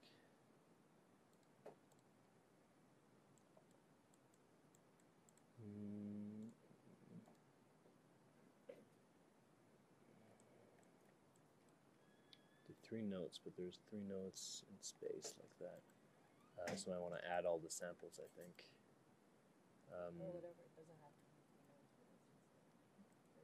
I mean, this is the sort of stuff where that's where people get creative. You know, like you got to think, okay, well, what's the information? How am I going to use it necessarily? And right now I'm thinking, you'd have like what you could have is again a lookup going over here, and then you'd have maybe another image looking up that I don't know, ramp, no, LFO.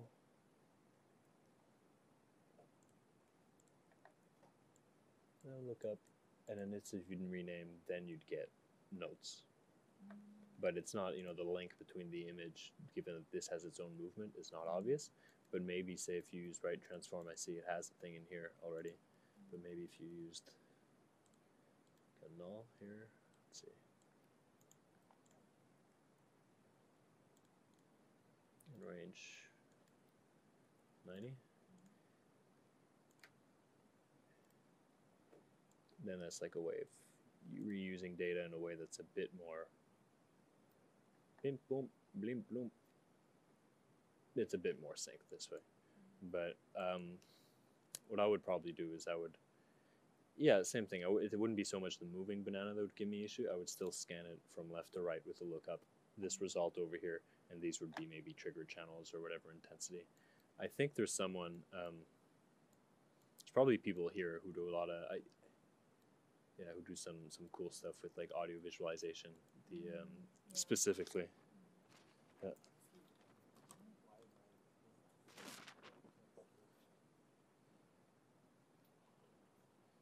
Escape.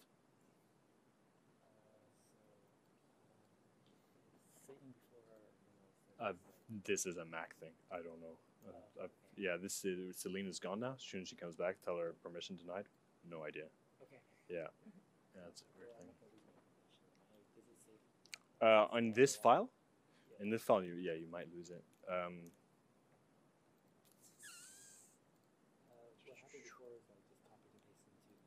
Okay. I have to just wait till Selena. She's like the bug hunting person, so she'll be like, "Ooh, interesting," you know.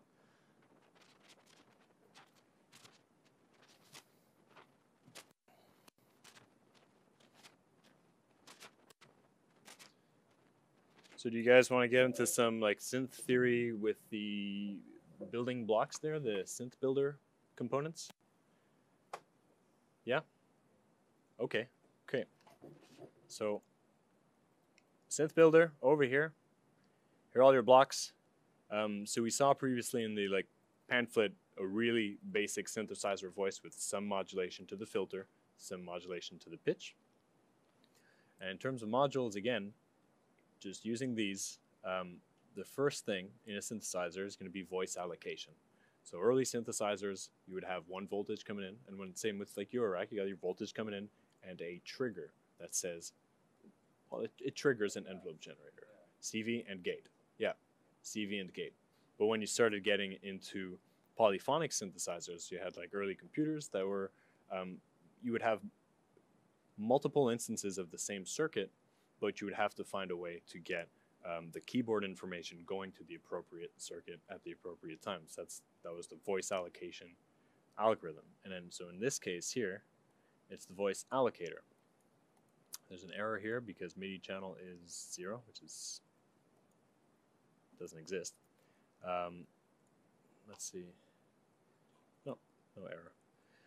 So that's our voice allocator over here, which takes in MIDI information coming in. So you set the channel and starts going. And then afterwards, particularly this voice allocator will send out triggers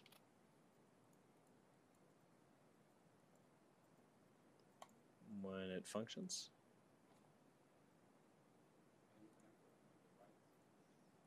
The bottom one, I think it's labeled unison modulation. So that one is for modulating the unison parameter. Right. So now you have, he has a bug. His permission is denied. Yeah.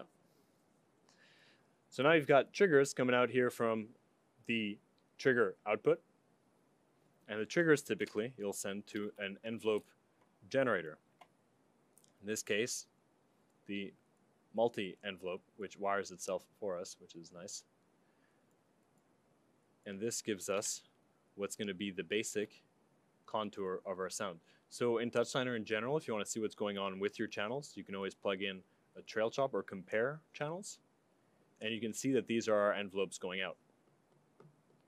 So a fun thing about the multi-envelope particularly is that you can shrink it or make it longer depending on either velocity or the key range.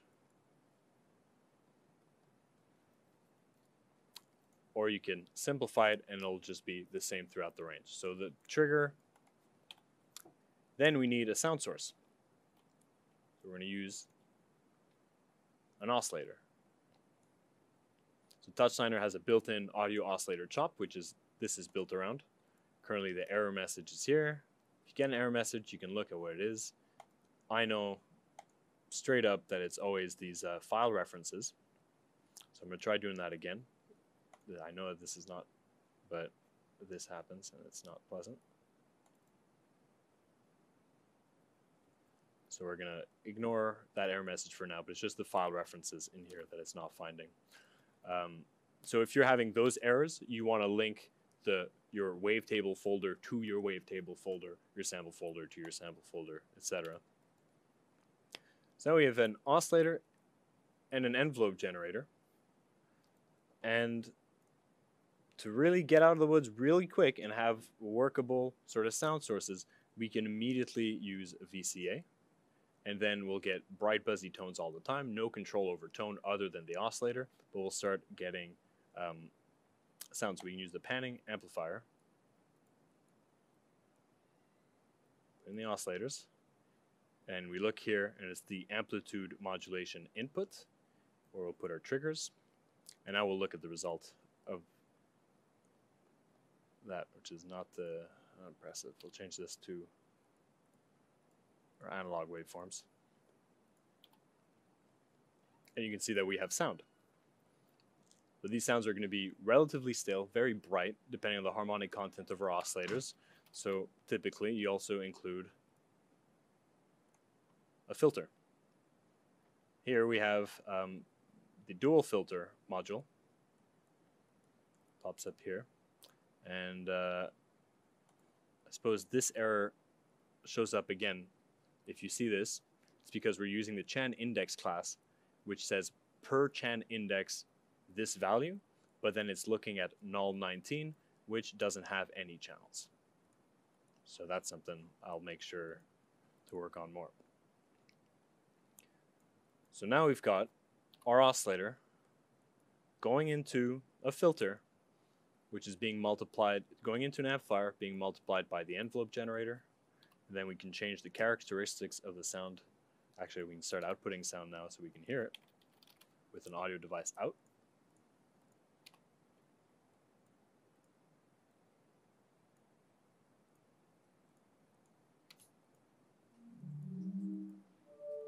So now we can change the timbre of the sound.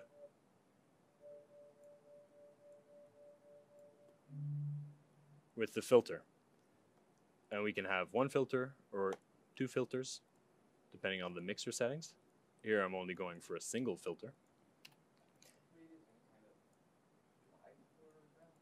Well, the UIs, all the UIs here are they're based on custom parameters, because the idea is that you would use them in an audiovisual project. So you can export to them, you can use your meta modules in them, and you can start building them within the TouchDesigner environment, and the UI would be at the end result of that specific project. So the custom parameters is the UI for these things in particular. Before, people who were trying to do sound in TouchDesigner specifically would often bump up the frames per second so that they could get higher resolution modulation on exports and stuff, but that's something I decided to completely avoid, just because the bottom line is you still want to be doing to have some sort of video output at the end of the day. So now I've got a filter with a bunch of inputs over here, and the green inputs are the typical, goes straight to the cutoff input, the second input of the audio filter. So that's normal to use, that's going to work. The other ones are using the Mi-Chan index class to get polyphonic values from the resonance and the slope, etc. So that uses a bit of scripting, which hasn't been thoroughly bug tested yet. It mostly works, but I'm finding new stuff every day. So now we've got the envelope also going into the filter at the same time as the panning amplifier. So it should get brighter as it gets louder. Oops.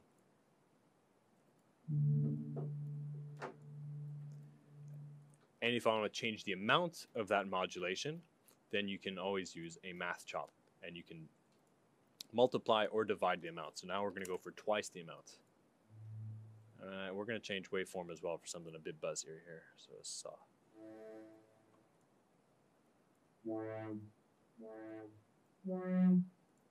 We could even invert it by doing -2 modulation. So now as the sound gets quieter, it gets brighter. So now we've built the synthesizer voice. If we wanted to more thickness, we could double up the oscillator.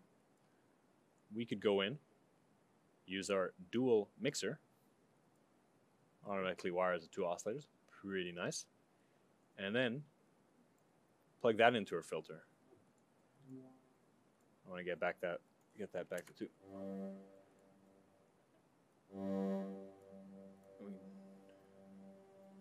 So now we've got oscillators an octave apart. We can ring modulate them, and we can modulate the mix polyphonically with our envelope. We can have another envelope for our mix specifically. We can change the waveforms. And that's the sort of synthesis I'm really enjoying out of this system, is a sort of, let's see if this,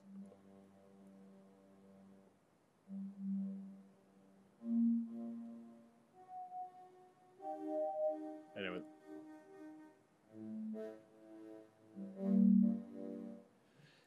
So now we're just mixing, you know, from a bright sawtooth to a sine wave into a filter with like more or less like interesting results. They're the results we're getting right now. But then what I find also, oh yeah, and if you want cyclical modulation, we've got the LFO synth builder component over here. And let's do that. Let's actually do this to the mixer.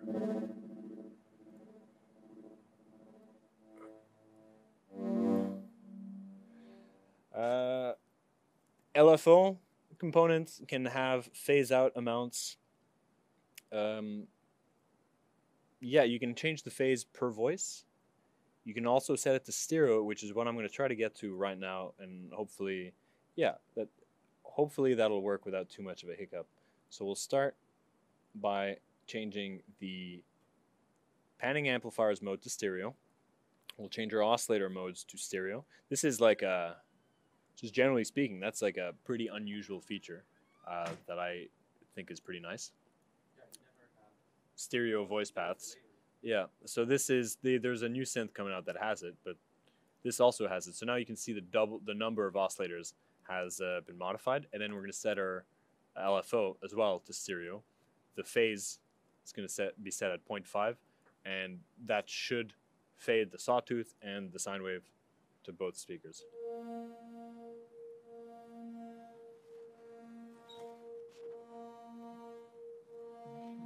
Maybe it's doing it.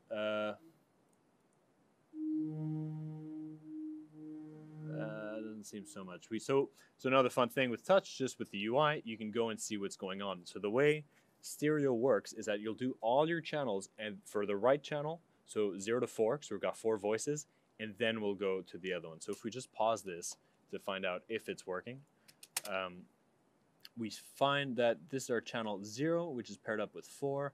We find that they're identical. So I'm not getting the result that I want from this currently. Amount, LFO.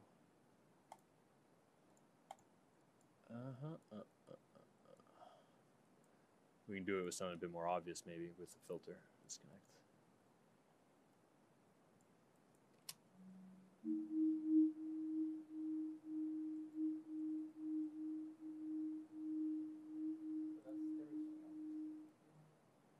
Currently? Yeah. It's hard to tell from where. Yeah, it's.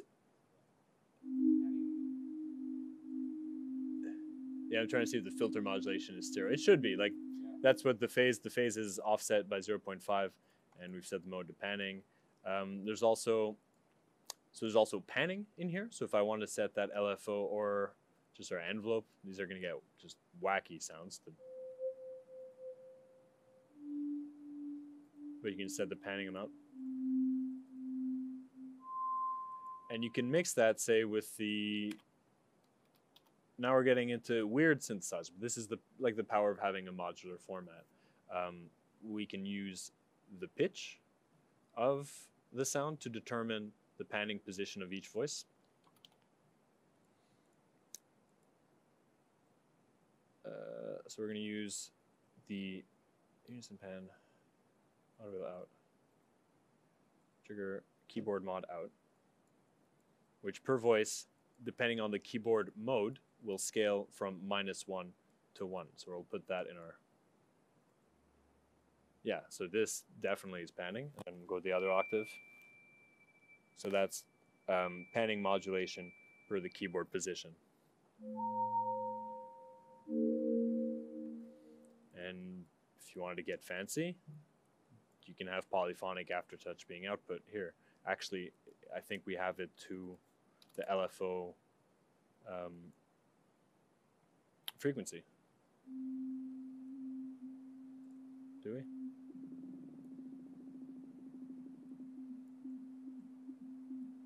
Oh no, it's the amplitude, sorry, 1, and then the mod amount is going to be 2.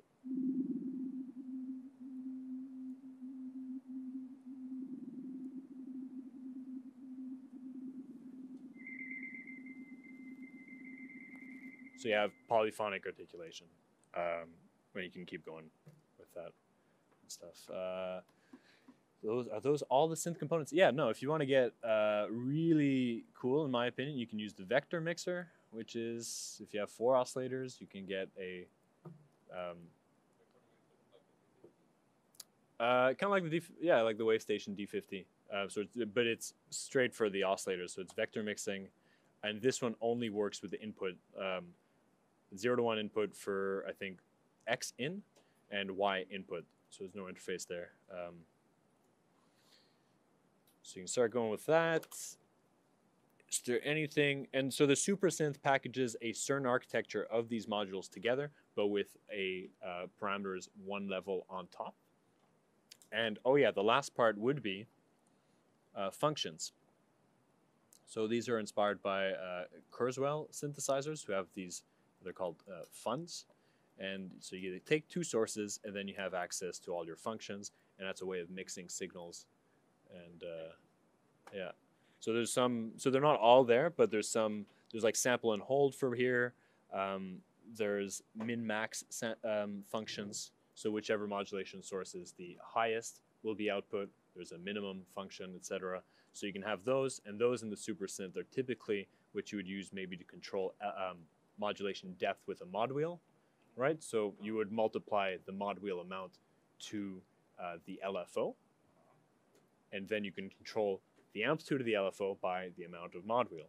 So if you're looking at the SuperSynth, which is the level on top, you go into functions, mod wheel, function A times B. B is LFO1, and then in your pitch, in your oscillator menu, in pitch modulation, you would set that to function 1. And then you would be able to bring in the vibrato and etc. And then you could do that polyphonically as well. Yeah, it's a complete synthesis setup there. Yeah. Yeah. That for me is more straightforward. VCV, yeah, well, for sure. There's no question. Yeah, there's no question. And it's free. Yeah, it's like, it's great. It's super great, but it's not a TouchDesigner. And then the bottom line though is that I do want people to hook this up to visuals, right? It works. It works as a really nice keyboard actually as well, just the SuperSynth. It works, but you've still got all this CPU cycles and the GPU that's untouched for just like cramming out the visuals that are polyphonically articulated. And so those sorts of polyphony can be like a leap motion, they can be connect channels, or whatever is multiple channel inputs.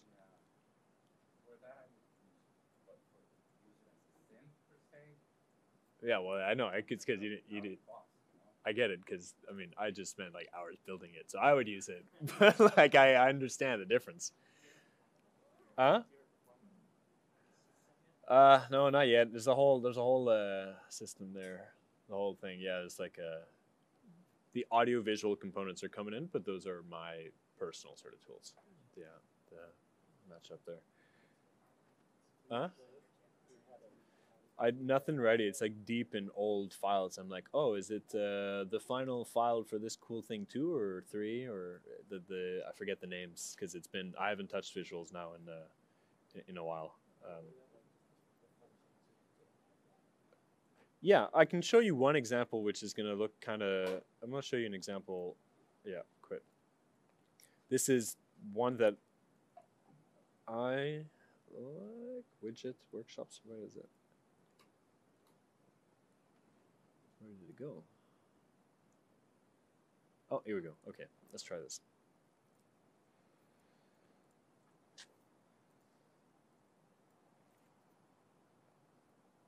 Okay, so this looks really bad right now. It just is not. Let's see, where is it? Engine out 1. This is silly. Perform mode. Window. Operator, I don't know. It's not window I want. Forget that. Let's do this.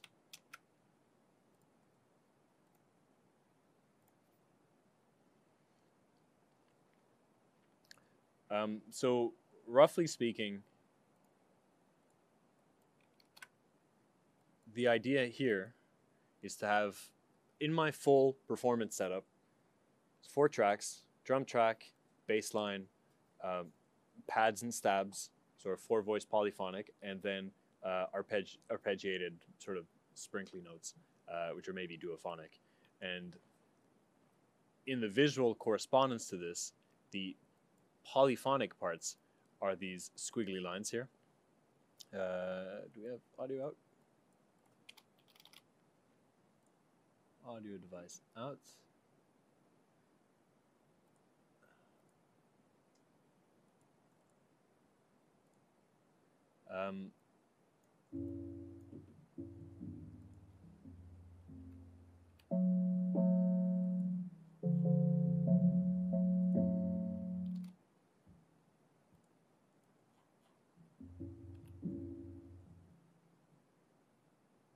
So if you have the speakers in front of you, it's just left to right, and the panning channels are going. I just tried to dig this up really quickly, but I think, well, it's still sort of fading out.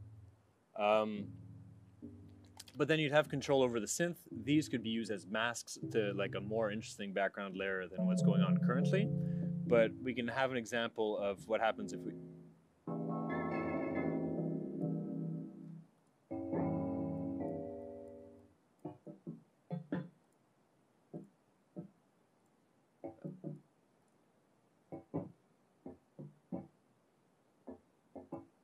So that's like just,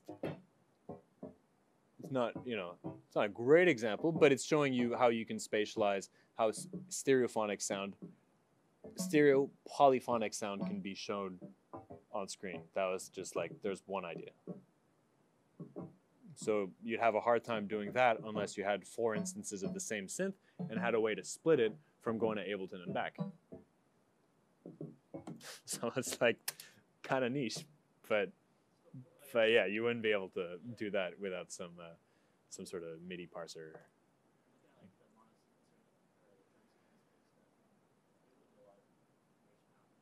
Yeah, that's the idea, or the table itself of information. The idea is that you're sacrificing these CPU cycles for the audio generation. You can be content that audio is like half the information. You're like, well, that's great, you're getting somewhere, but then the idea is still like you got to reuse that information to be efficient for it to like actually make more sense than simply generating audio inside of Touch for the sake of it. Because, you know, if you pipe out to Ableton, there's a great tool to do it, and you'll be able to use whichever VST and like hundreds of banks of professional presets and like analog flavored compressors, etc., and get great results. But if you start getting clever and reusing the information, I think for me that's the interest. Or another point would be the user interface of these instruments in a beautiful animated TouchDesigner context, and that would be something you might project. So you might have your whole performance laid out on a touch screen, but you make it sort of flashy and beepy,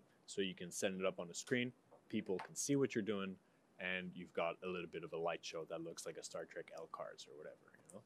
So those are some ideas of how I would think of incorporating these tools in the TouchDesigner practice.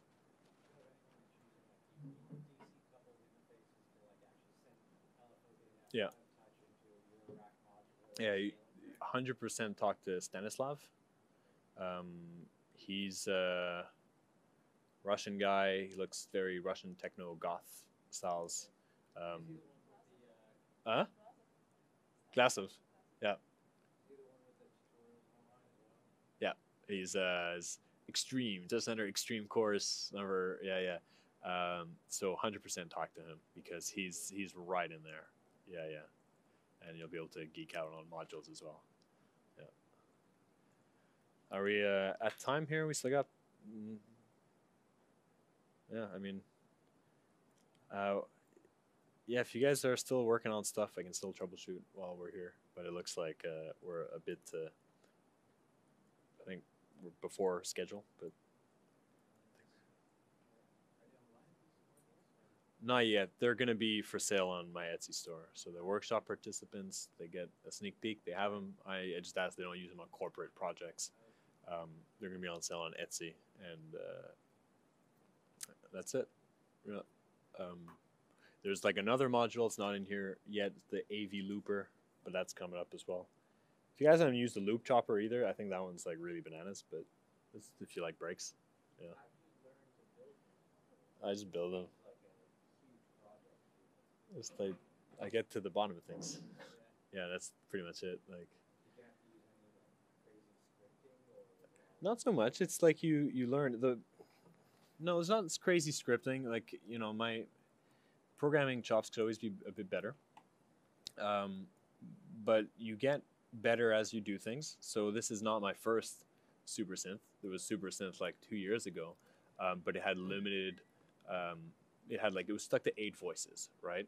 And then I would think, how do I scale it up? So then I rebuilt the algorithm. There's a lot of process of rebuilding after you've learned something, and it goes faster and faster. But I find in all project workflows, there's always that time where, okay, you're working, you're adding features, but then you've also been learning in the process. And by the time you're adding these new features, The old stuff you've built it on, like the whole foundation, you're like, this is garbage and I hate it, you know? So you just start over and it goes twice as fast and it's better. So there's been a lot of that going on in a lot of these. And like even today, earlier, I saw the drum synth. I was like, oh yeah, the nomenclature is like a bit not so great. And yeah, I guess, I mean, I guess like I know synths, so signal path stuff wasn't too difficult for me. And then through learning TouchDesigner, you just sort of, once you learn what the caveats are with audio, you work around them. And you get, like, I think I got usable results, especially on just the synth side. I haven't demonstrated the sample option because I'm of the file selection menu, which gets a bit weird. But normally you select samples.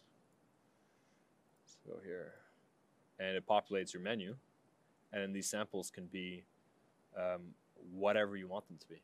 So what I like is you can get a dense recording of your rack setup if you're going for these crazy dense drones or whatever else, and you plop that in, then you can play it polyphonically, and you can cross-mod it with the other oscillator or get your filters in there, however.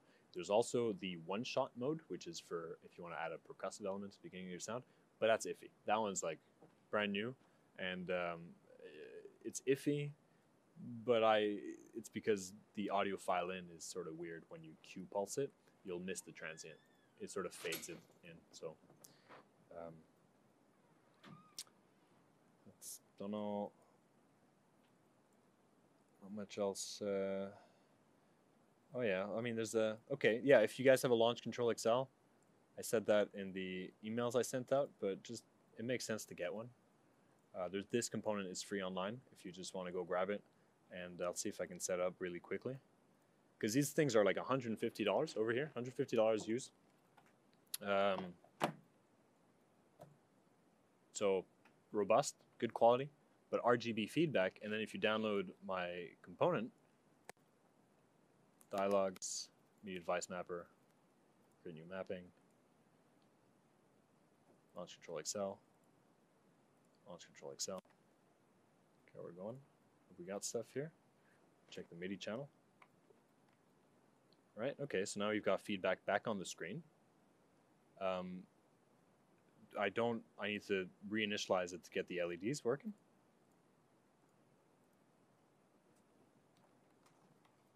So the LEDs on the top are working. The ones on the bottom, not so much. I think I'm going to go to MIDI device mapper. I think I'm going to go for this one. Launchpad, I think this one might work better. Never sure.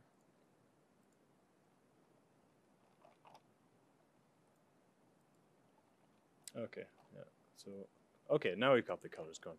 Yeah, it's a bit just the way it is. But you can see the colors on screen. You can change presets, and those will change the banks. And then to take control of this and maybe set up radio group buttons or momentary buttons or have counts the number you change in the LED feedback, well, the groundwork's all laid out for you. So you got 8 presets. You go down here. If you want to take care of the LED, just change the colors over here, as long as it's red or green. And the rest of the scripting's taken care of. These buttons, if you want to set up radio groups, you go like this. Layout, button, toggle up, momentary, exclusive. You set your radio group like that and you start customizing from there. So highly recommended. This one's free. And that's like a starting point as well of what I was saying about maybe user interfaces themselves can be put up on screen. This one looks just like not spectacular and flashy, but it sort of shows you that you can get stuff that reflects what the performer's actions are on screen. Same with the knobs, those work. And if you're setting up sequencers, well, then you can start animating the knobs as well, just by animating your tops over here. So this is your output. So if you start animating this, you'll have the feedback on your controller. And there's also one for the Launchpad Pro that I did some years ago. I have to go back through it, but same thing, just throw up a top and then you see it on the pixels, and then you have like a preset management system.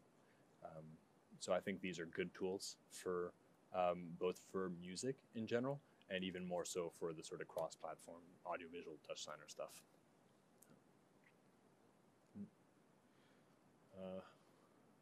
Do you have any questions?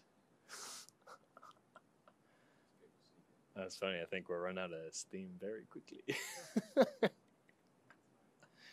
that maybe addressed earlier on. So how does it get around the frame rates? Like, is the audio inside TouchDesigner? Oh, yeah. Pardon? Are you sending control signals between blocks or audio signals? Between blocks, control signals, the 60 frames per second. It's mostly good enough for most things. All the chops, you want to make sure that your sample rate is correct, right? But you don't want to. You want to avoid exports.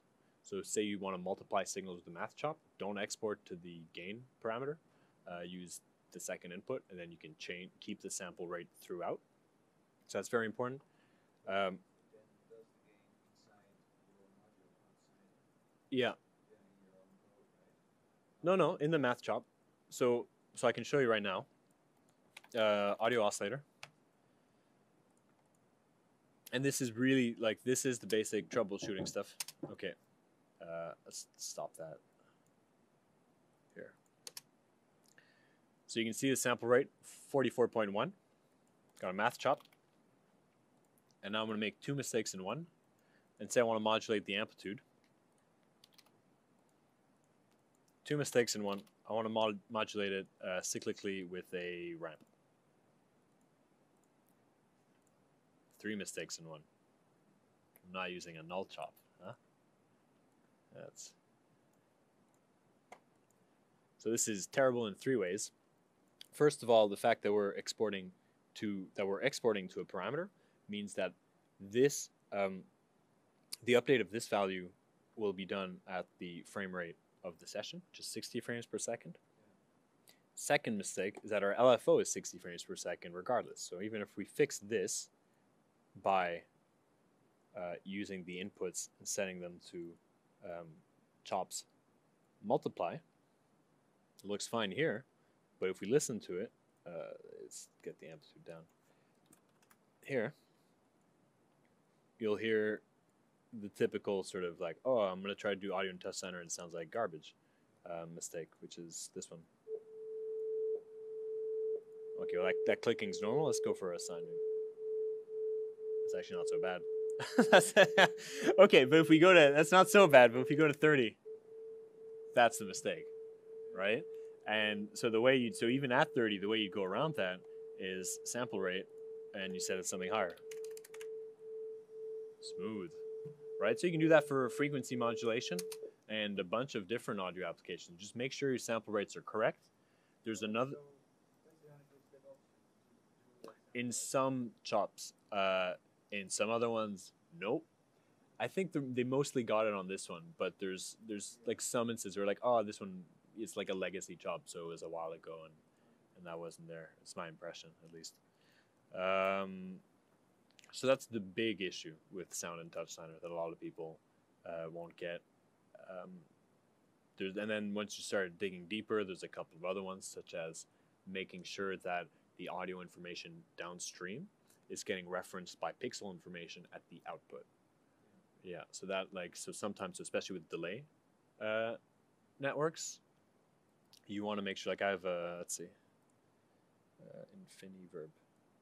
This was pretty exciting for me, this one, with the cross. So let's see if we can make this do the error here.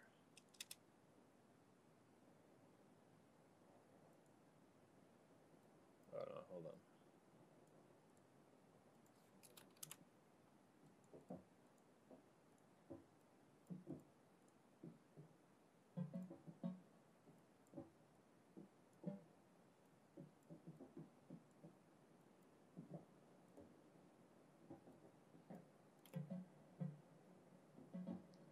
Maybe a bit crackly. Anyways, the error is you want to make sure to reference a pixel here. So we're going to composite there's like a tap out for a single pixel here that you can composite with your output. And then you'll have smooth delays and smooth reverbs all the time. Add like this.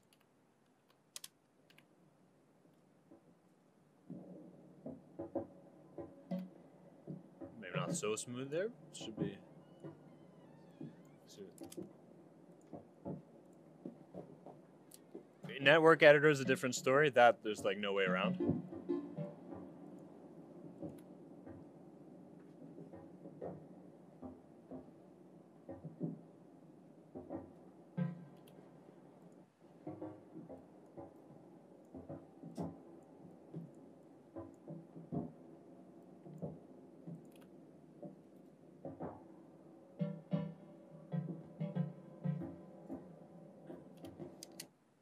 I don't know, a bit of crackling there. It's not always the case, but sometimes it just is.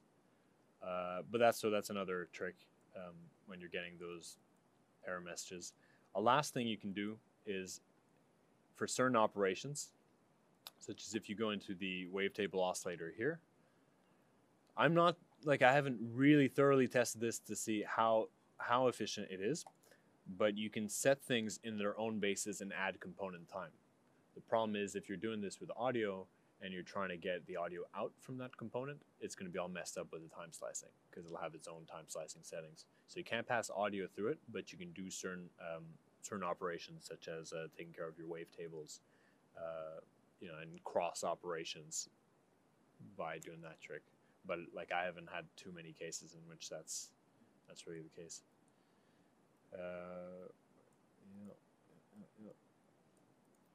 And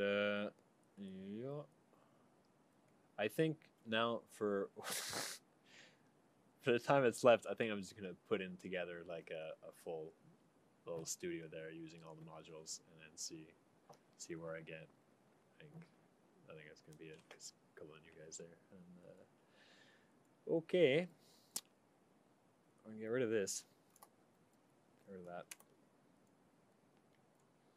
The 4-track mixer. Reverb.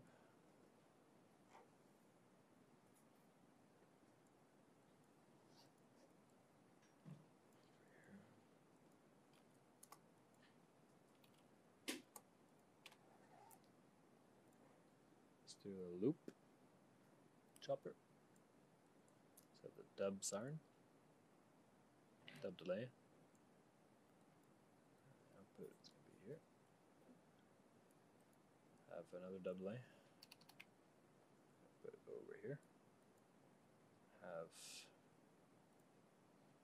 a chopper. Oh, we have one of those. Okay, forget that.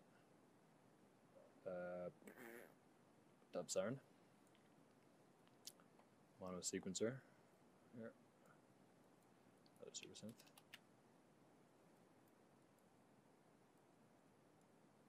Dub siren on 4. This one back here. Okay, now let's see what we've got in these sequencers. Let's go here.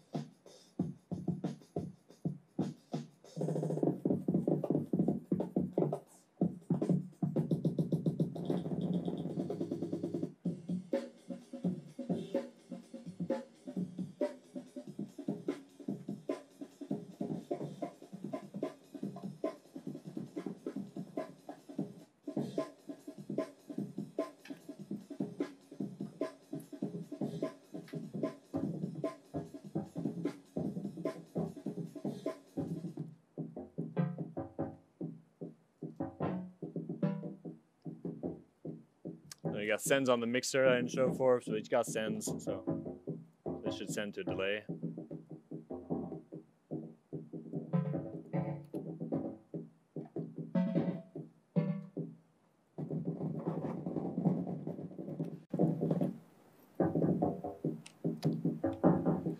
Oh, actually, hold on.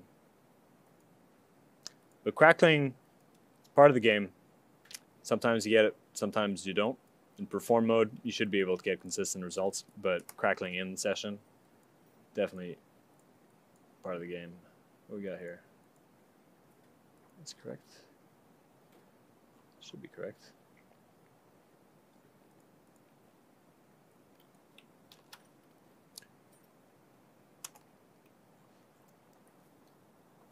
I think one of the issues I was having was that this the whole network was nested, and I think that might play into some issues. So let's get this up. Parameters. Let's get this up as well. AA. Okay, drag and drop not working so much. Okay, there we go. Yeah. Did I get this up? Parameters? Alright, let's just see.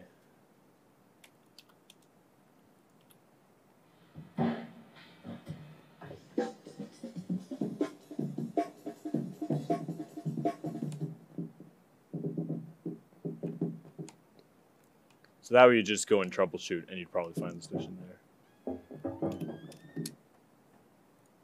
Close. Here. Yeah.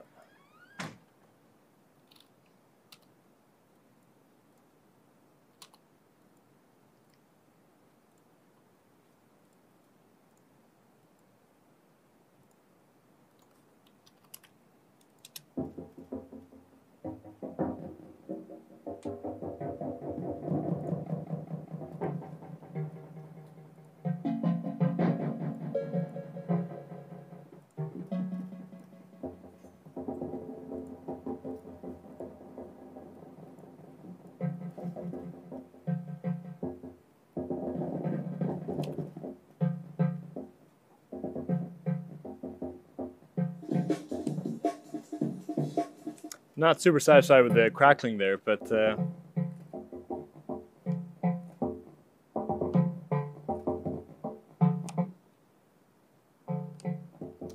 oh, okay. So that's it. So here's the problem.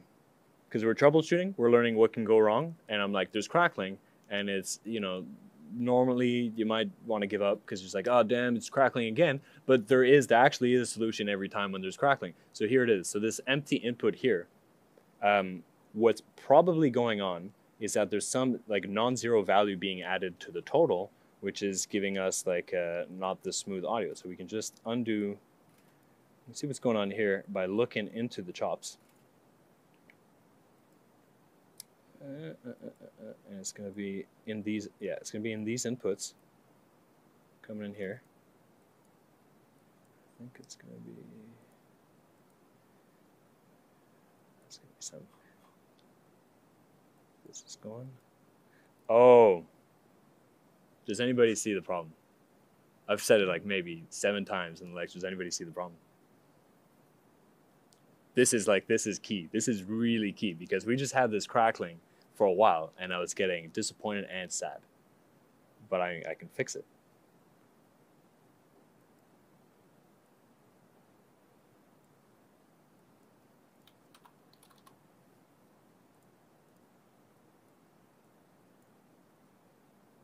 Okay, well, you need to have pixel information. It's pointing to something. And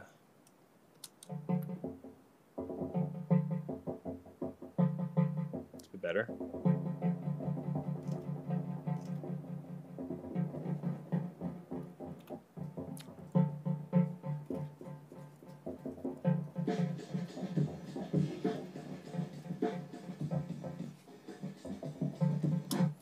So it's going to be a bit better. I think also LaunchControlXL, normally I would recommend having this in a separate instance for the UIs because it does cook quite a bit when you turn a knob. But that was like an issue that as well, if you're getting crackling, you want to make sure you're pointing at pixel information. You're making sure that you don't have fixed non-time sliced channels going out. And we got to...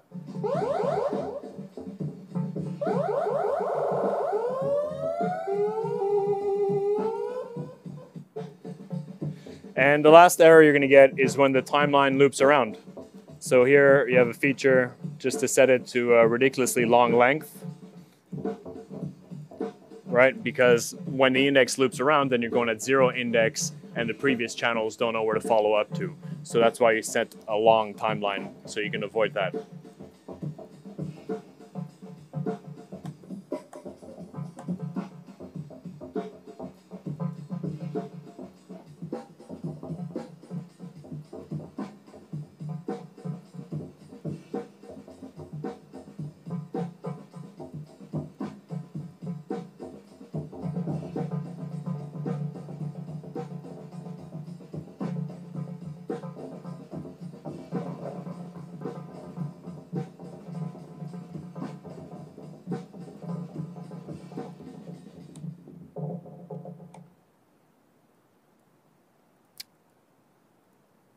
Yeah, don't. Let's listen to the reverbs, I suppose. Let's get.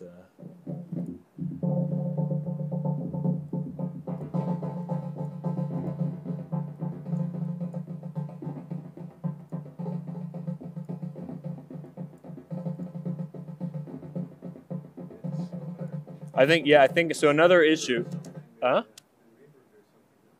There's still something for sure. Another issue could be the sample rate, because we were doing panning, I just saw in that patch, and the LFO might have been going a bit high. But also network open is like not. Yeah, let's see.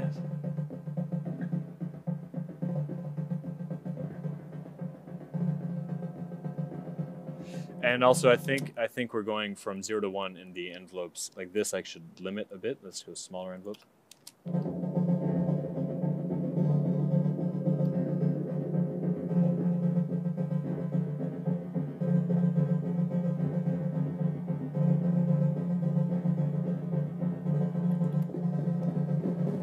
And you open the network editor. Yeah, so envelope value is going from 0 to 1 really quickly. I think I should put a small limit on that because that'll inevitably be a click. As much as I like this component, I think that's given us some problems as well. So try to get some notes, maybe something nicer than that, something slower.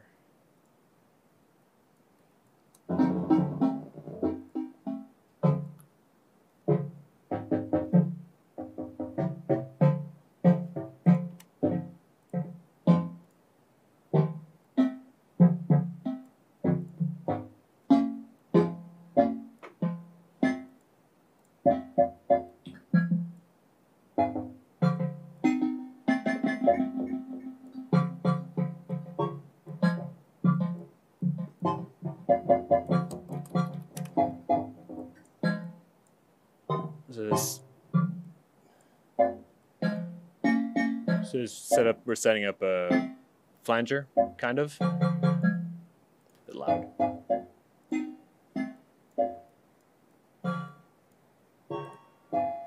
Listen to.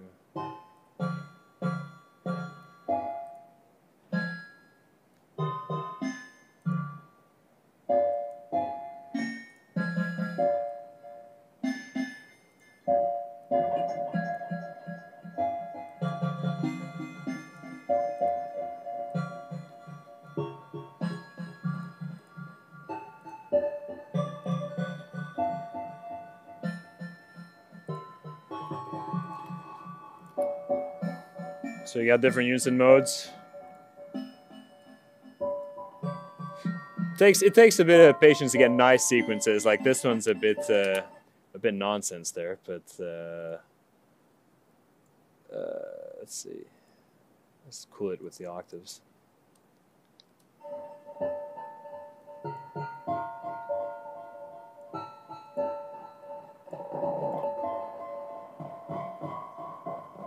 That's gonna need to cool.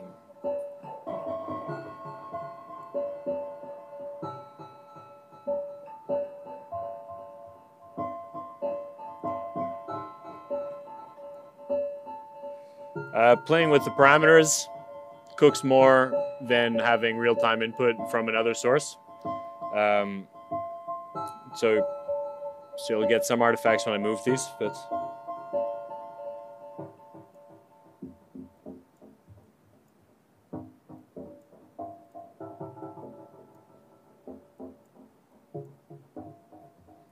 Bunch of sounds you can get. You can sync the LFOs. Let's try to get the panning again.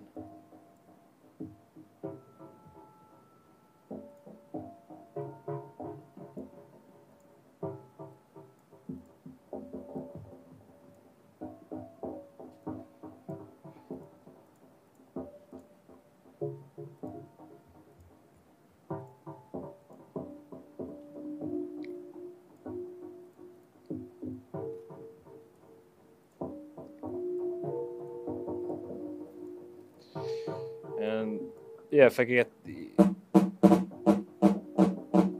it's a square wave there.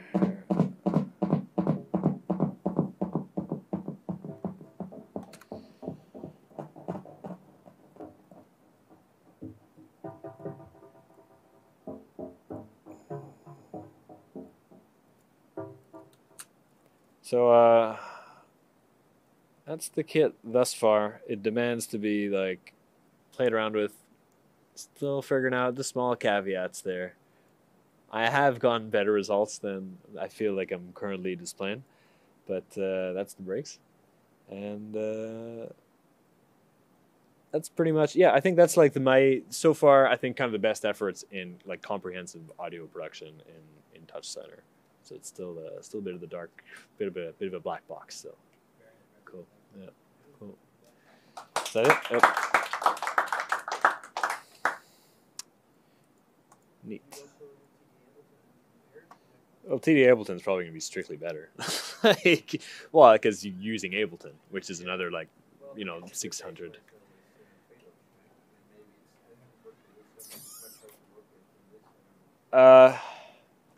It depends on the scale of the project, I would say. But this, say there was a workshop yesterday with collisions and TD Ableton. This, I would be confident in saying that would be a much better use for like this built-in synth than TD Ableton, because, well, depending on if you're at the collision, I don't know if the collision chop is taking up like tens of milliseconds of like computing time. But if we just look through also at the sort of the computing time of these things, let's see. Yeah, see, so the reverb I could have put at half resolution, and your children cook time. Oh yeah. This one's a bit expensive because it's got 4 stereo delay lines. Right, so this one's almost up a millisecond. That's the expensive one. The dub delays, which gets you in reverb territory, much cheaper. The SuperSynth, it depends on how many voices you're using, and but it depends on how many voices. Here we're using 2 oscillators, 4 voices, and 4 unison stacks. 4 times 4 times 4, yeah. So 12, 24, 64 oscillators. So that's like a heavy patch, right? But you can scale down, you can get rid of the oscillator. There's only 1 filter now, and voices, if you were to make it monophonic, take unison off. And right, you've reduced, now you've got a monophonic synthesizer, 1 oscillator, 1 filter, 2 ADSRs, 2 LFOs for 0.6. That's usable, like definitely.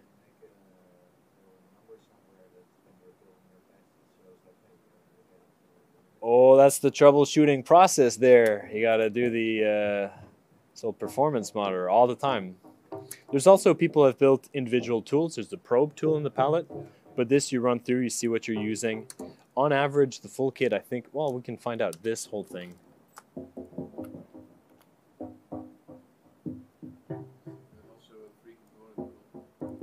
The one with, yeah, exactly.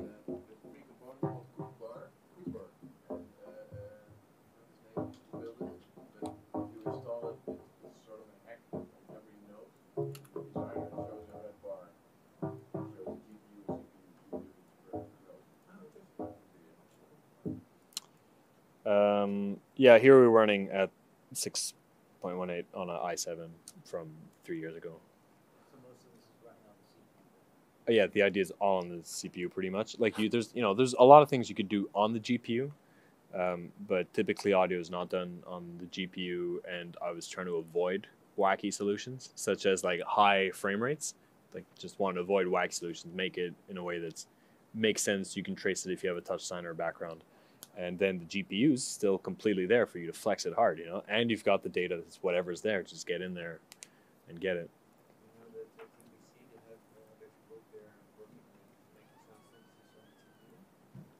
I didn't know that there was, but it's probably amazing. But yeah, I'd like to look into it, but that was sort of not the design I was going for. Like there's another guy who was doing sound on the GPU, and you can look at some of his solutions. Like for example, if you do a delay line on the GPU using feedback, you're never going to have crackling because TouchDesigner just prioritizes that process. So that was like, I was like, oh damn, it works. It works a lot better. And then I figured out if you just output a pixel, it'll get good results as well. Yeah, so that's.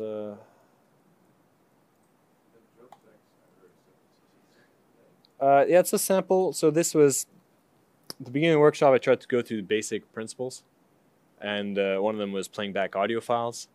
Playing back audio files, audio filing is if you build your own audio playback component, you can mess up the ramp. So then in this case, we've got, I'm just going to bring this one up.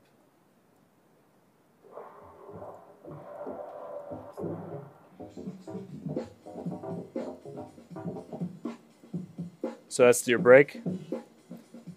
That's the break in normal. And now we're going to mess it up.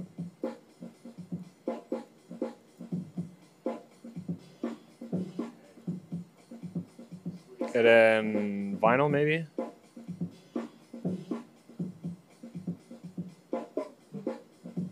Okay, and then the way that works is this. Now there's clicks just because of sample. This is, again, a mistake I need to fix, but it's because now I'm running 12 slices because it's a 3-bar pattern. So there's little clicks here. But if I take, say, another preset, so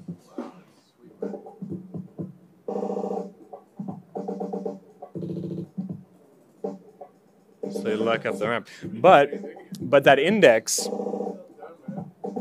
goes to the movie file. So if you have a movie file in, it'd be nice. It's the same thing. Forwards, backwards, etc. And then if you want to get in precise, then here's your table. So I could do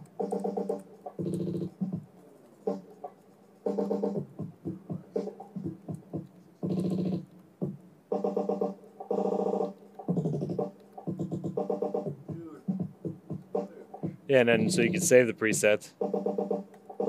I can change it.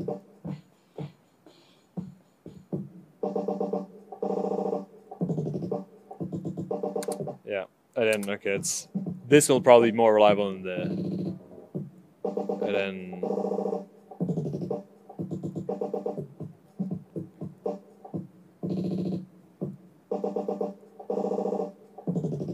level synth.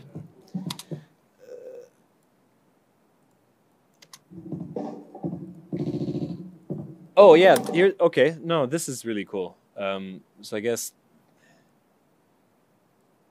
the bit crusher, right? So there's an output on this module as well, which is just for effects control output. So this should add another dimension.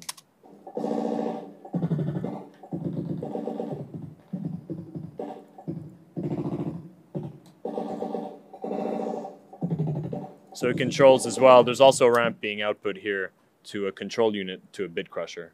And the bit crusher is also an audiovisual component. So that's one of them. So if you're sending your audio file out, it will also pixelate that one. And that's on the last tab of the remix. It's the effect output amount. And there's other components you can modulate with that.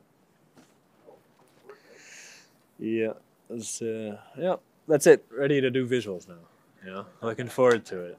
It'll be nice. All right, thanks for coming, guys.